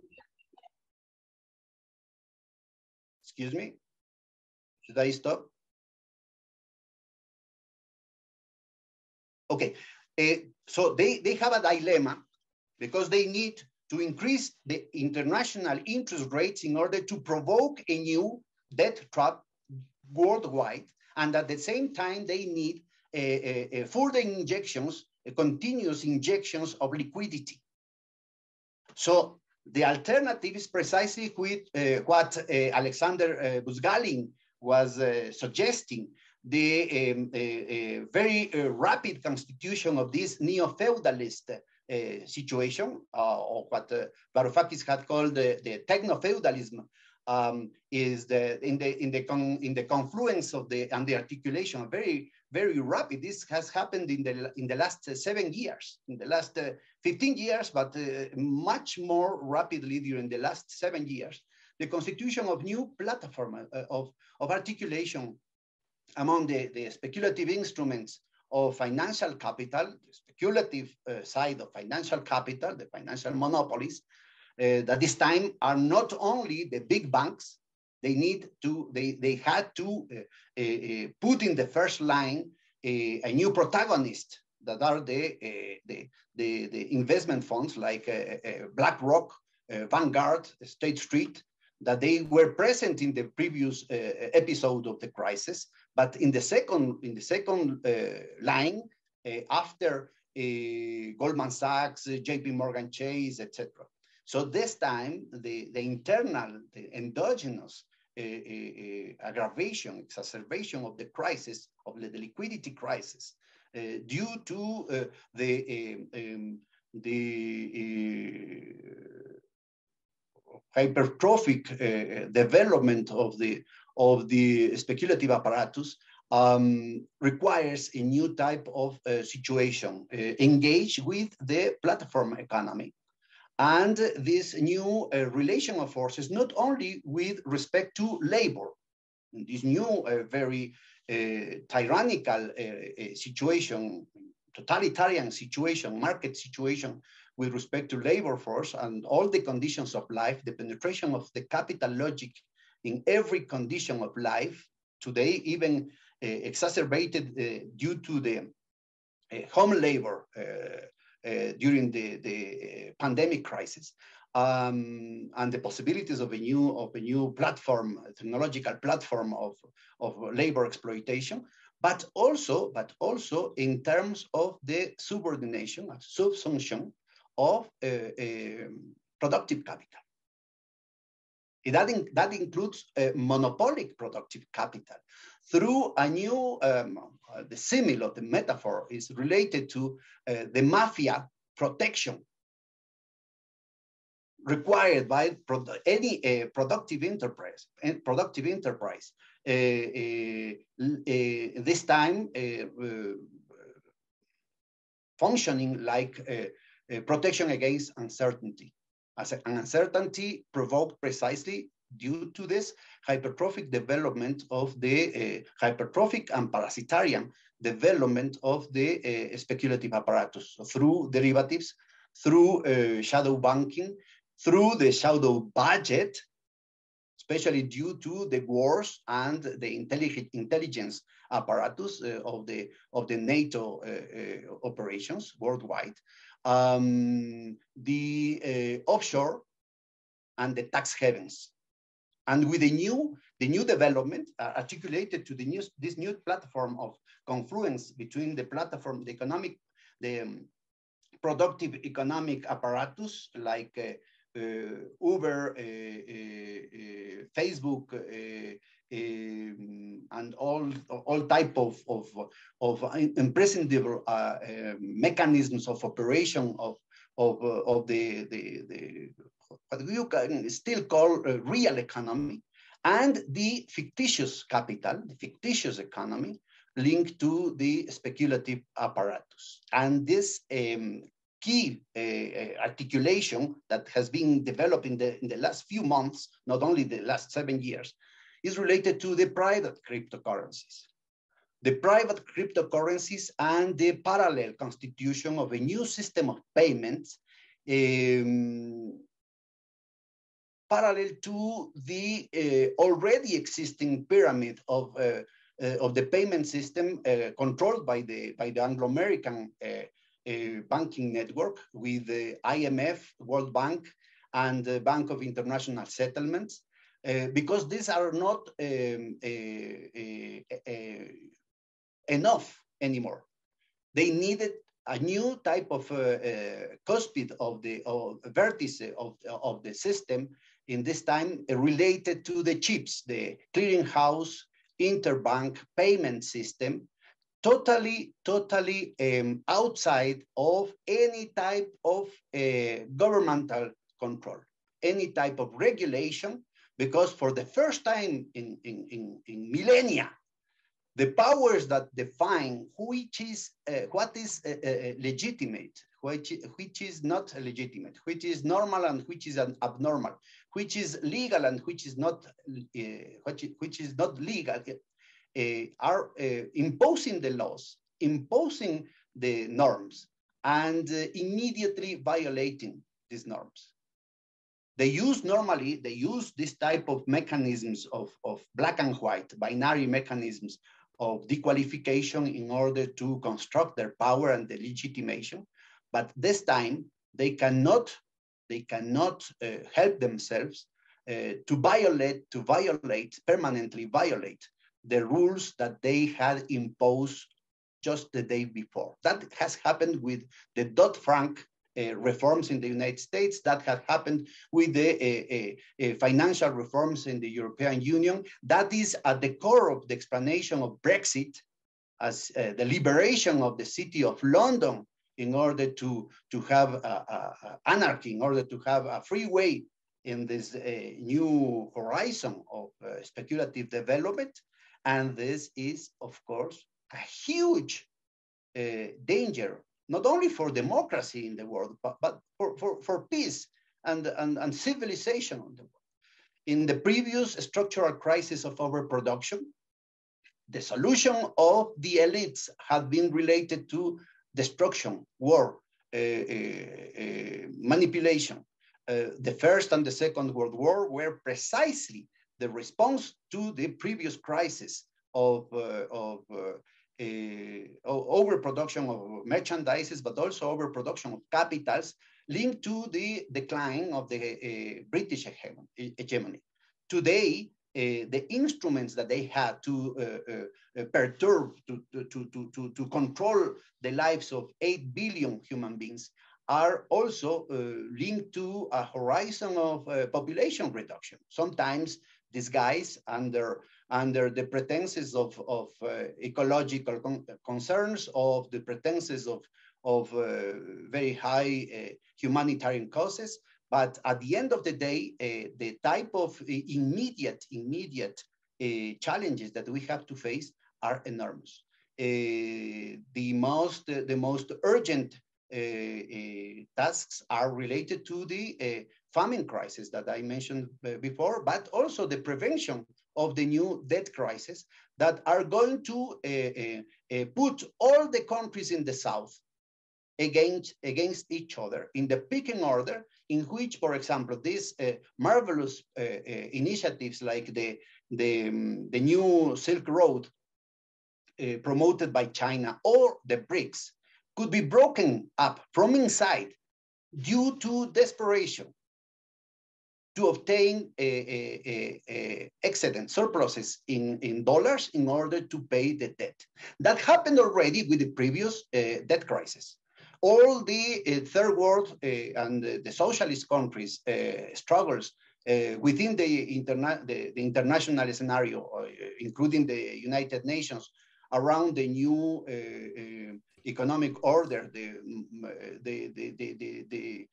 defense of the terms of exchange with respect to the products of the South, the possibility of a new mechanism, the new architecture of peace and development were totally obliterated by this type of mechanisms of blackmailing and reduction of economic sovereignty. And today we are facing precisely the same scenario. Thank you very much. 好，谢谢。Thank you very much. Thank you, Professor Pedro Pei.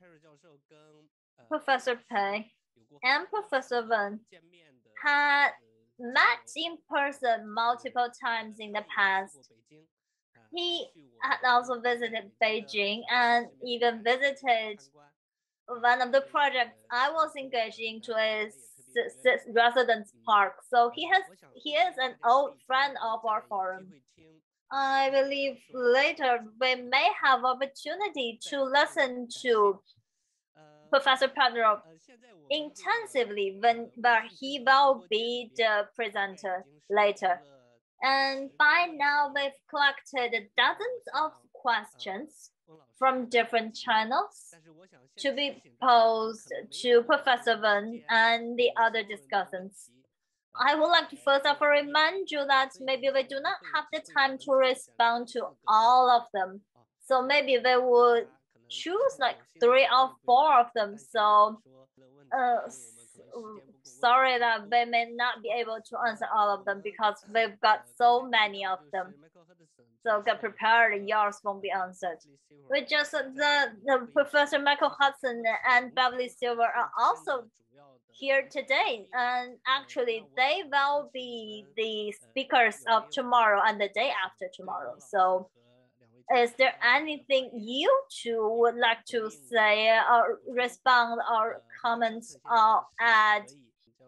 We would like to invite Professor Hudson to give us a few words. Thank you. I very much appreciated what Professor Wen said. And what he said is something that is not realized in the United States.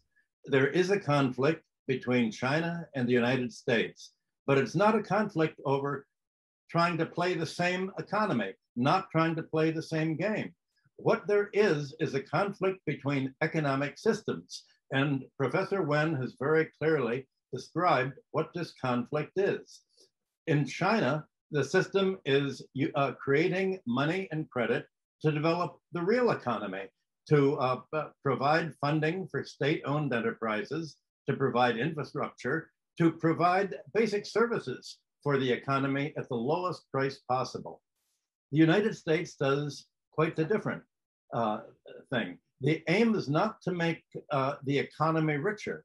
The aim is to make money by financial means. And that was the common denominator of all of the discussants today. The United States tries to become a wealthy economy with high living standards without any industry, without manufacturing, purely by getting the rest of the world into debt to itself and by ownership rights over the commanding heights of China, Russia, the global South, so that somehow without working at all, the United States can live much better than the economies that are actually doing the work and producing the goods and services and raw materials for the rest of the world. This is called globalism, but it used to be called colonialism. So we're dealing with a kind of euphemism instead. And this euphemism is spread in the United States. How would President Biden have tried to describe what Professor Wen described? Professor Biden says the conflict between the United States and Russia is between democracy and autocracy. The funny thing is that the democracy is supposed to be the United States, not China. By democracy, he means an oligarchy of basically a financial oligarchy of the banks controlling production and Wall Street being the planning center of American finance capitalism. So by autocracy, what he means is a government such as China that is strong enough to prevent a financial oligarchy from taking over. An autocracy is a country like China able to keep money and credit in the public sector to be used for public goods. So when China creates money, it's to provide means of production, to increase the living standards, to build housing, to build transportation, to do all of the things that has made it the leading economy. In the United States, when banks create money, it's to buy stocks and bonds. It's to buy control of foreign economies, and it's to spend military bases all over the world to try to prevent other countries from becoming free of all of this. So basically, you do have these two economic systems, and the reason the United States says that China is its #1 enemy is because China poses a threat of a socialist economy actually succeeding in raising living standards in a way that the capitalist financial economies cannot do. That's the threat. There's no acknowledgement of China's success or why it is successful because of its completely different monetary systems. And both my friend, Professor BUZGALIN and the Ecuador official have pointed out, how are the global South countries going to react to this? The global South countries have been colonized financially. not by the old type of English British imperialism, but by debt. This summer, we're going to see a crisis throughout the global south as energy prices go up now that they've sanctioned Russia, as food prices go up, and the dollar is strengthening because interest rates are going up. This is creating a balance of payments crisis for the global south. China and Russia are offering an alternative means of development, developing for their own populations.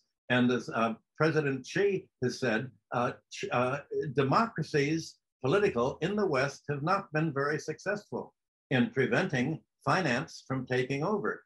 But a real democracy, you need an administrative class to defend against finance and to act on behalf as the planners of society. That's exactly what's working there.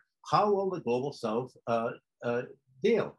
There's going to have to be a choice, and that is what the real Cold War is going to be about. Who is going to dominate? Will it be the way Professor Wen has described by the Belt and Road Initiative, or will it be by the International Monetary Fund getting countries in debt and imposing austerity?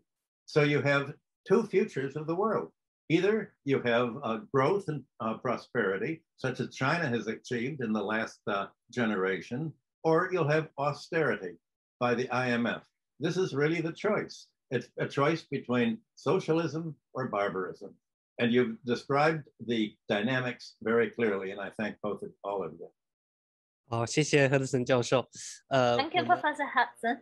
We've held a lot of webinars on Professor Hudson's views, and we've uploaded a lot of videos on Bilibili, so you can go there to learn more about his thoughts. Thank you very much. And then would Professor Beverly Silver want to say just a few words? So anyway, as usual, I agree completely with pretty much everything that Professor WEN Tiejun said. It's a real pleasure after many years of kind of not seeing each other, well, you know, in person anyway, to hear his latest thinking. So I think this question of the either open default or hidden default on the US debt towards its alleged enemies. So certainly the fact that the debt owed to China is almost certainly not going to be paid either, again, directly or indirectly through inflation or through just like a refusal to pay back. You know, the example of what happened with Taliban's money, the Afghanistan money in US banks, etc. So I think this is it's a fundamental challenge that I'll talk about a little bit tomorrow. And I guess my question for Professor Wen is how prepared is China for this likely eventuality, and how you know, I know that you have ideas about in terms of ecological civilization about how to manage this kind of crises and these kinds of shocks. So that's one question, is the capability to manage the shock. And then the other thing, I agree completely, that is this question about the link between the crisis of capitalism and the danger of war, or the actuality of war right now.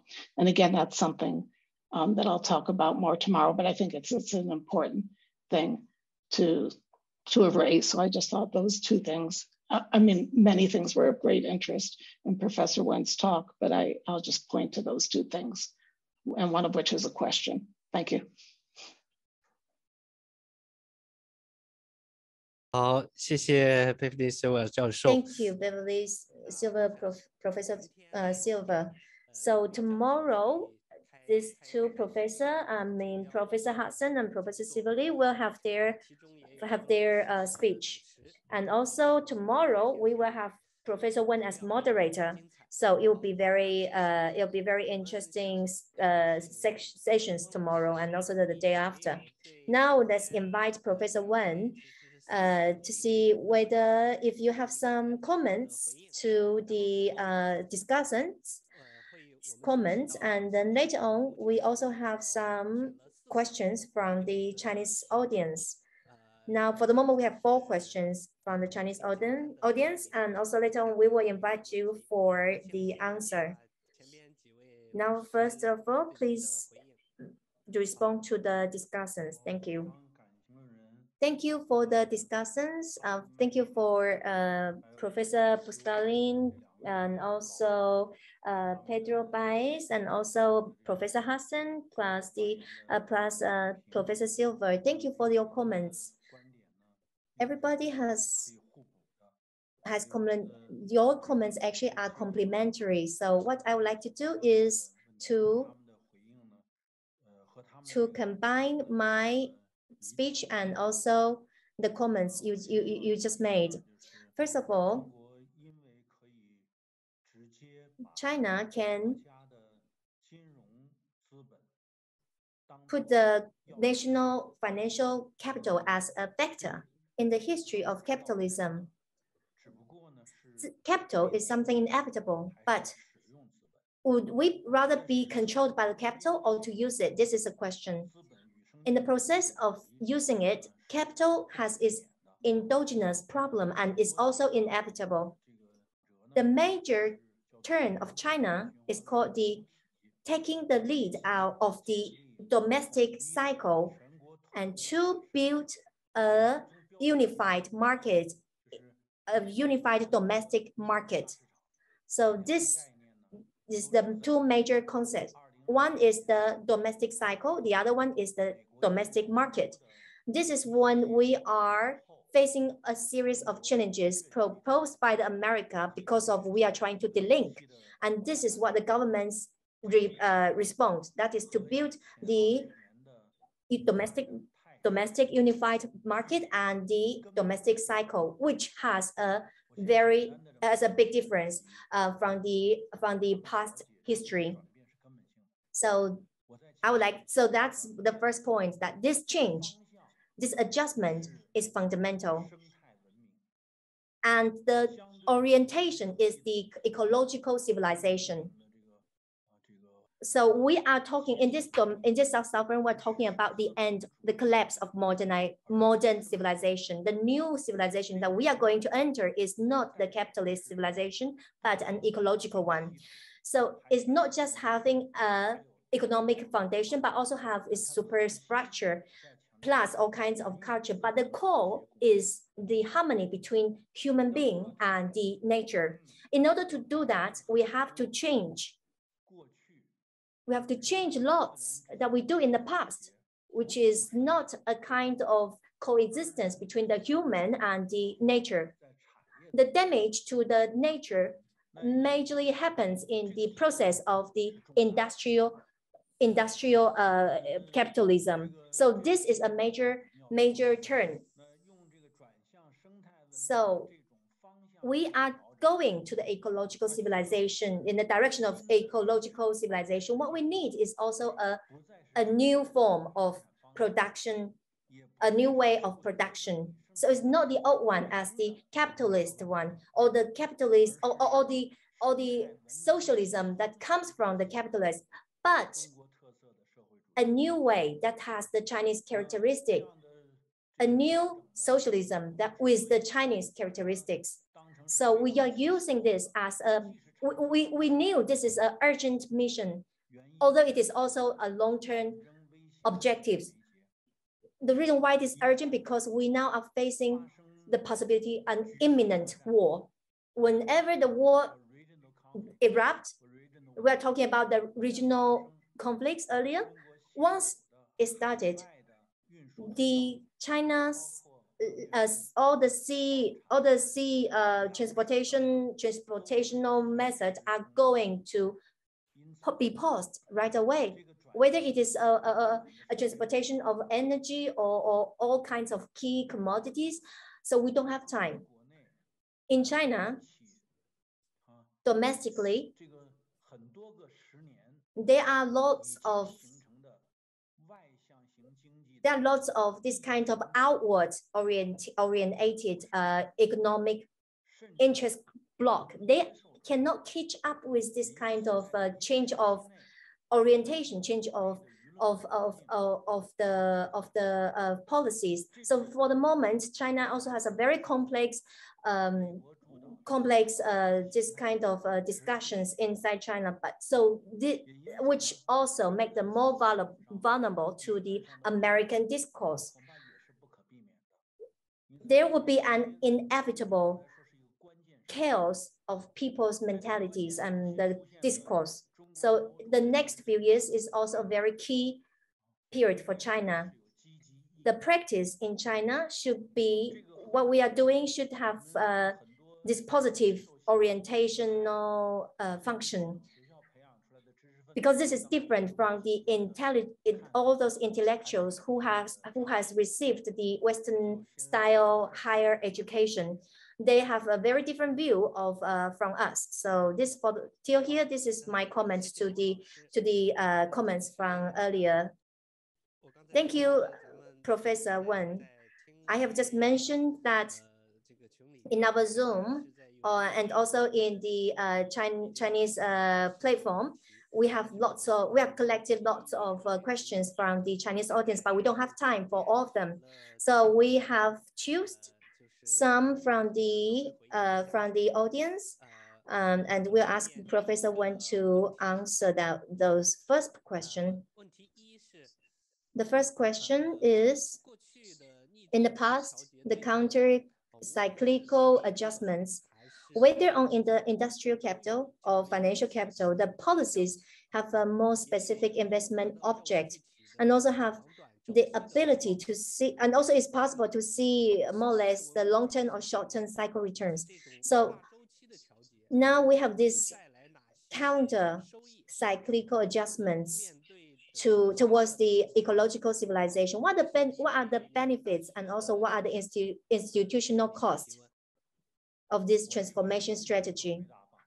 We know that China is we have the geography has 3 tiers and also covered 5 different types of climate. We have a very rich resources of ecology. When they are capitalized, also when they are become a value, they can produce wealth, they can produce some interest, especially in the areas in the mountains where there is rich resources where there is rich natural resources. So in the past, this mountain area that has been neglected by the capitalists, now they will have an inflow of governmental investment, governmental capital. Now there's a policy, a very important one, that we are going to, instead of investment, the government's investment is going to use in the form of share for the collective economy. So the villages in fixed assets is going to be realized by the government's share, by the government's investment. For example, earlier we have mentioned about the 5 connections. For example, the roads belong to whom, and who is going to manage the road? About the power, who is going to in charge of the power infrastructure, and also all of those polarization easing projects. We have all this kind of physical assets. They can be changed into the share rights, and it's going to be charged, it's going to be managed by the collectives, and all the dividends, all the interests are going also be managed by the village collective. For example, if there is some company going to the mountain area to trying to produce, the ginseng, so they will need some roads to build into the mountain. And now the collective will have the chance to collect some interest from the road building, from all these kind of spatial resources. And the interest is going to be paid to every villagers who is the shareholders of this collective. So in this way, the exploration of the spatial resources under the system of the unified market will allow the collective and also the farmer have a long-term dividends from the resources. So now the government already have a very clear policy that the investments are going to be divided into small items. So now it's almost like there is more liquidity for the villagers. In the face of the globalization, of the crisis of the globalization, lots of migrant workers are going back to their hometowns. Now they will have more chance of employment in their own village and also in the form of cash. Now that the village has their fixed asset, they also have liquidity using the social enterprises as the major the social enterprises as the subjectivity. They are going to be responsible of the exploration of the resources, because they are living in that places. They are not going to do any damage their environment. So this kind of social enterprises is going to protect the local environment at the same time, so that we can combine the restructure of the village economy while protecting the environment. So in this way, this is an example of how China's the socialism with Chinese characteristics, that in which the village can earn the profits from in the form of the shareholding enterprises, in the form of this microeconomic subjective, so that the marginalized population, which is the farmers, can have benefit from this policy change. Thank you, Professor Wen. Now we have the second question. Well, the second question from our audience. Under the current economic situation, will there be the collapse of the middle class? If it happens, this rejuvenation of the rural area is oriented with the middle class, like grain consumption or other similar engagements. Will this still be successful? Well, there are two things. Maybe this collapse of the middle class and rejuvenation of the rural area, they are not on the same plane, and they're not very commonplace phenomena. They are happened by a handful of US economists. They coined this word to describe the case where in some countries they have a foreign-oriented economy that relies on the shift of industry, where their accumulation cannot be used to upgrade their industry. So they still do not have a complete industrial system. So this foreign-oriented system, when faced with decline in foreign demand, they may face economic crisis, and they'll have the so-called collapse of the middle class. In fact, I don't think this is a very complete theory. It's just a coinage for a concept. In China, our situation is that people with medium income, they just have a little bit of accumulation, but they invest all their money in real estate, and they invested their money at the height of the market. In the past, they can mark their property, their level of richness with how many houses or how many apartments they have. Yet now their housing depreciated. This is a specificity of a certain era, but the rural area is not heavily influenced by this.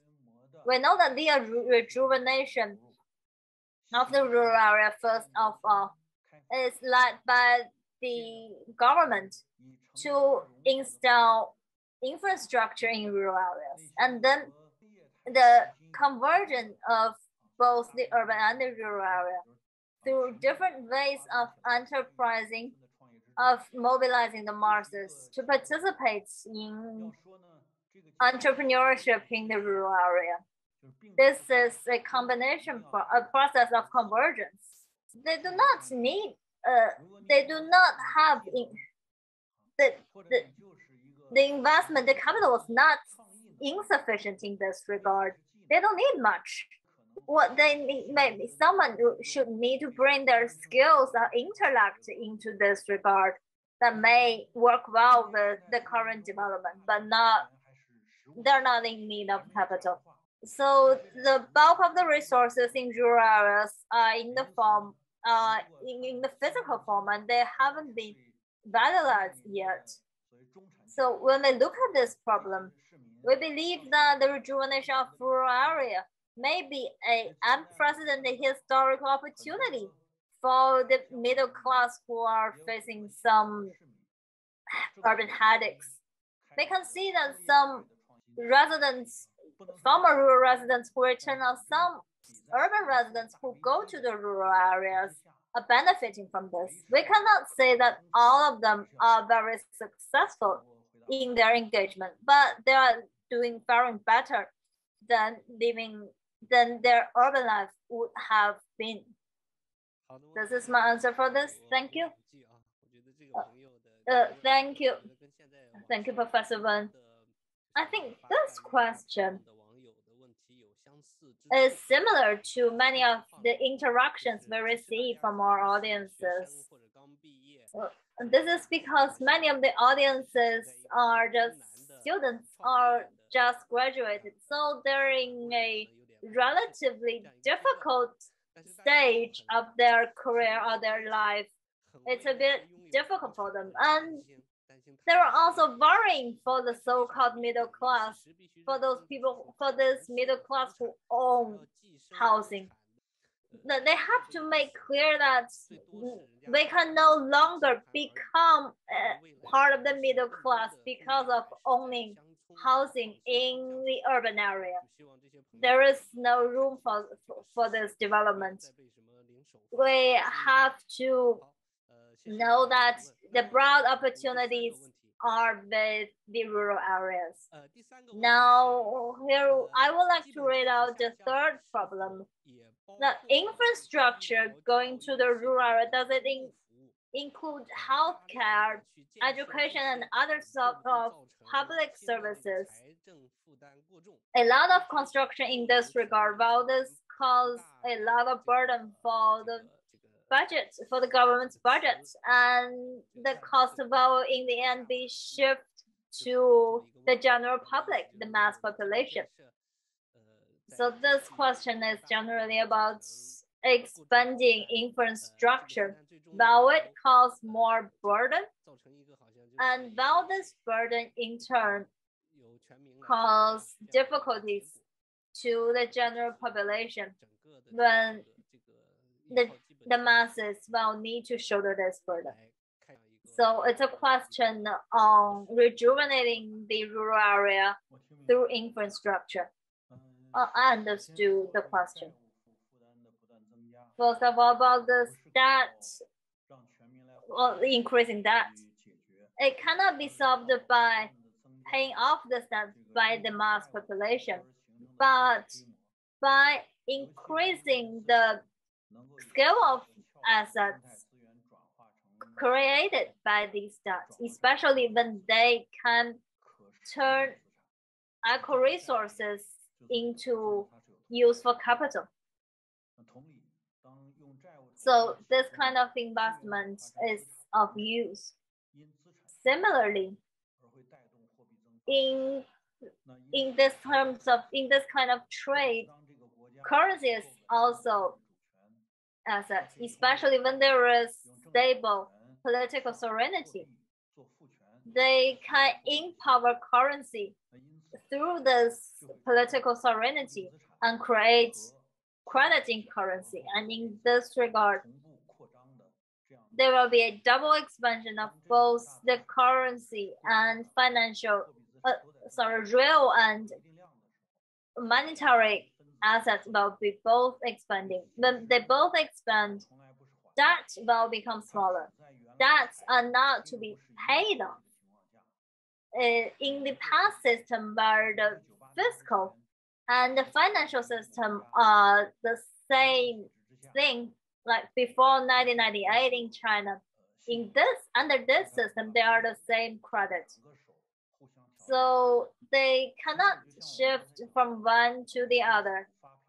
Just as we said, the Fed print money to buy the US national bonds, or even in the US market to buy company debts.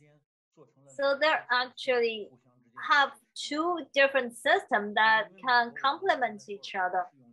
But as we said, the US debts are not used on production. So when it expands to a certain degree, they would have a debt crisis. In China, on the other hand, the debts are used for production for those underdeveloped, like mountainous areas where they do not have investment. So the country invests on behalf of them. So China's debt would create productivity.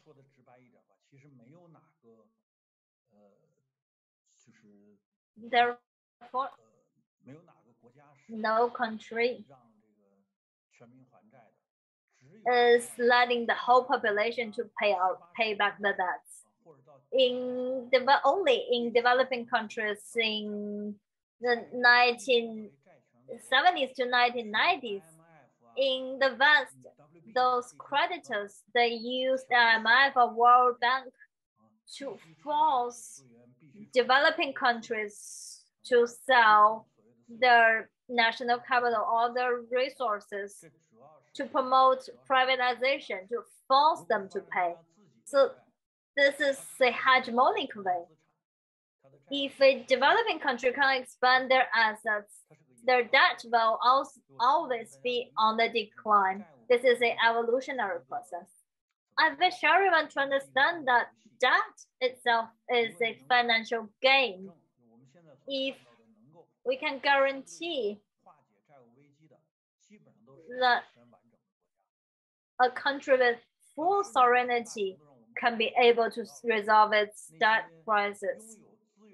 We've also talked that countries with resource sovereignty, they can even free ride the money printing that drive up commodity prices from the hegemonic countries. They can free ride this practice as long as they have their own resource sovereignty. They can benefit from this. This is actually a game in the modern era of financial capitalism. We hope those listeners who raise these questions be confined to textbooks, college textbooks. Don't let them control you. Take more look at what is really happening around the world. And then these problems or these issues will no longer bother you that much. Thank you, Professor Wen. Professor Wen has been extremely kind. I think your questions are also questions posed to yourself. Once you raise a question, Well, we've seen like dozens of them, just them. Of course, we cannot reply to all of them, no matter how good or bad is the question. It not only is a question posed to Professor Wen, it is also a process where you look back within yourself to see that how you don't have sufficient knowledge in what regards. Like some of you worry about rich people's issues. You don't even know which class you're in. Well, that might be a little bit of an issue. So in the last question I just mentioned, the audience who raised this question put the general masses and superstructure on opposing positions. So if you see the keywords from Professor Wen, this big internal cycle and big market, you can see that it's not the same thing. We're not talking about right or wrong, but hope to provoke your thoughts. And then one last question. I'm sorry. We hope that we can have more opportunities for exchange. More questions are coming, but we're very sorry that we cannot read out every one of them. And we hope that if you have the opportunity, you can discuss and talk with each other in our talk groups. And for the more valuable questions, we may hold other seminars so that Professor Wen can answer them personally during those seminars. And then the next question is about something that we're most familiar with. So the capital goes to the rural area. In this form of rural rejuvenation, capital more forcefully going to the rural area to give the villages more bargaining power with the capital. We say that they need to organize the villages. So this question is how to unite them. Is collective economy an effective way? Especially when now the job market is not looking good.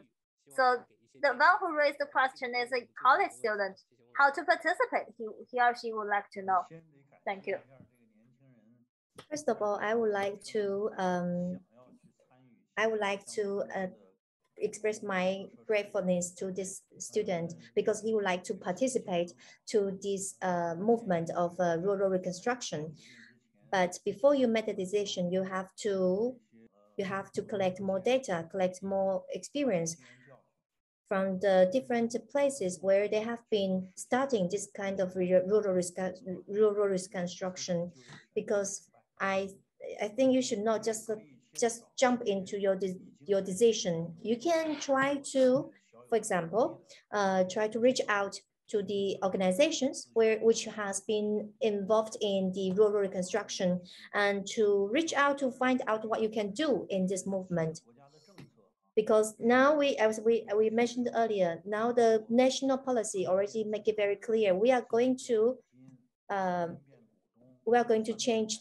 There's three change. First of the resources is going to become the assets, and the villagers is going to become the shareholders. So now it's a change of production. What we can do more especially at this kind of situation, we can make use of the rich ecological resources that we possess as a big country.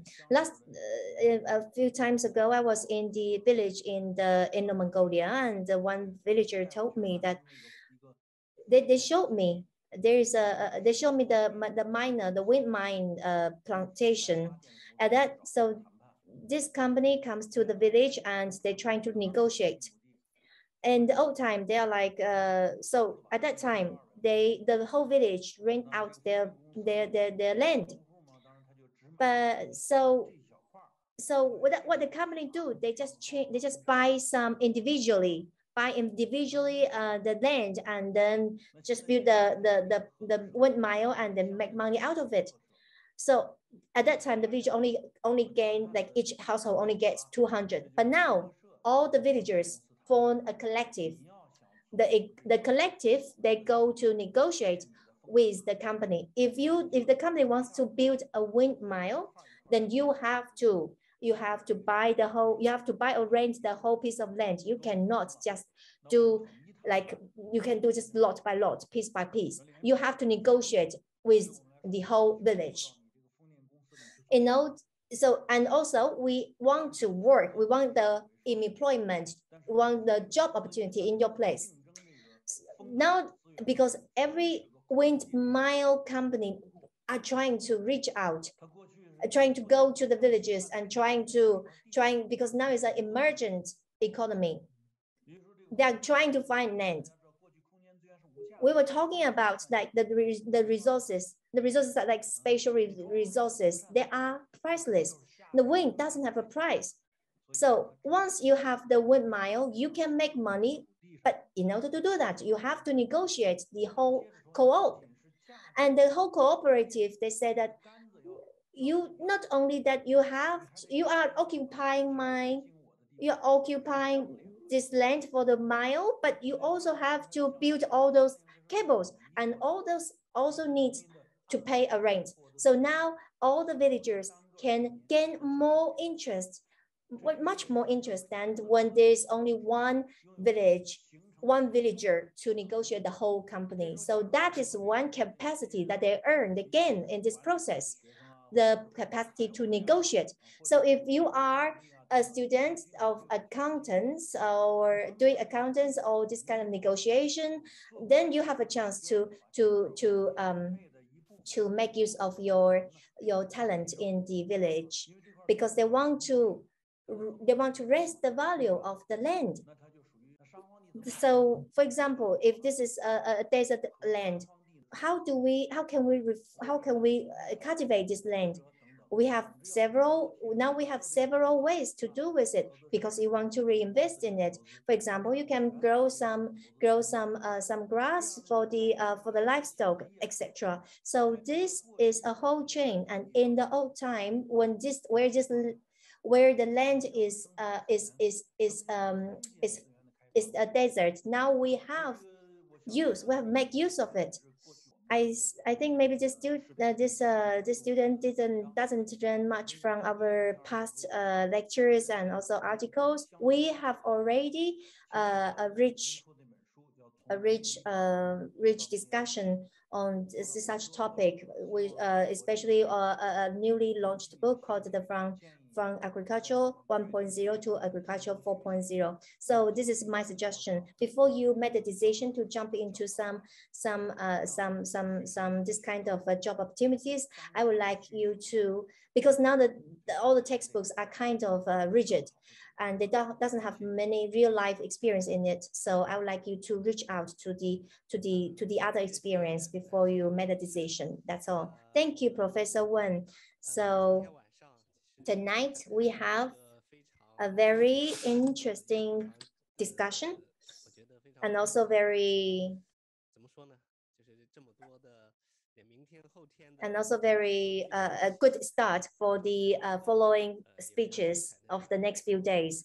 And we also see like lots of the moderators, speakers from the next lectures.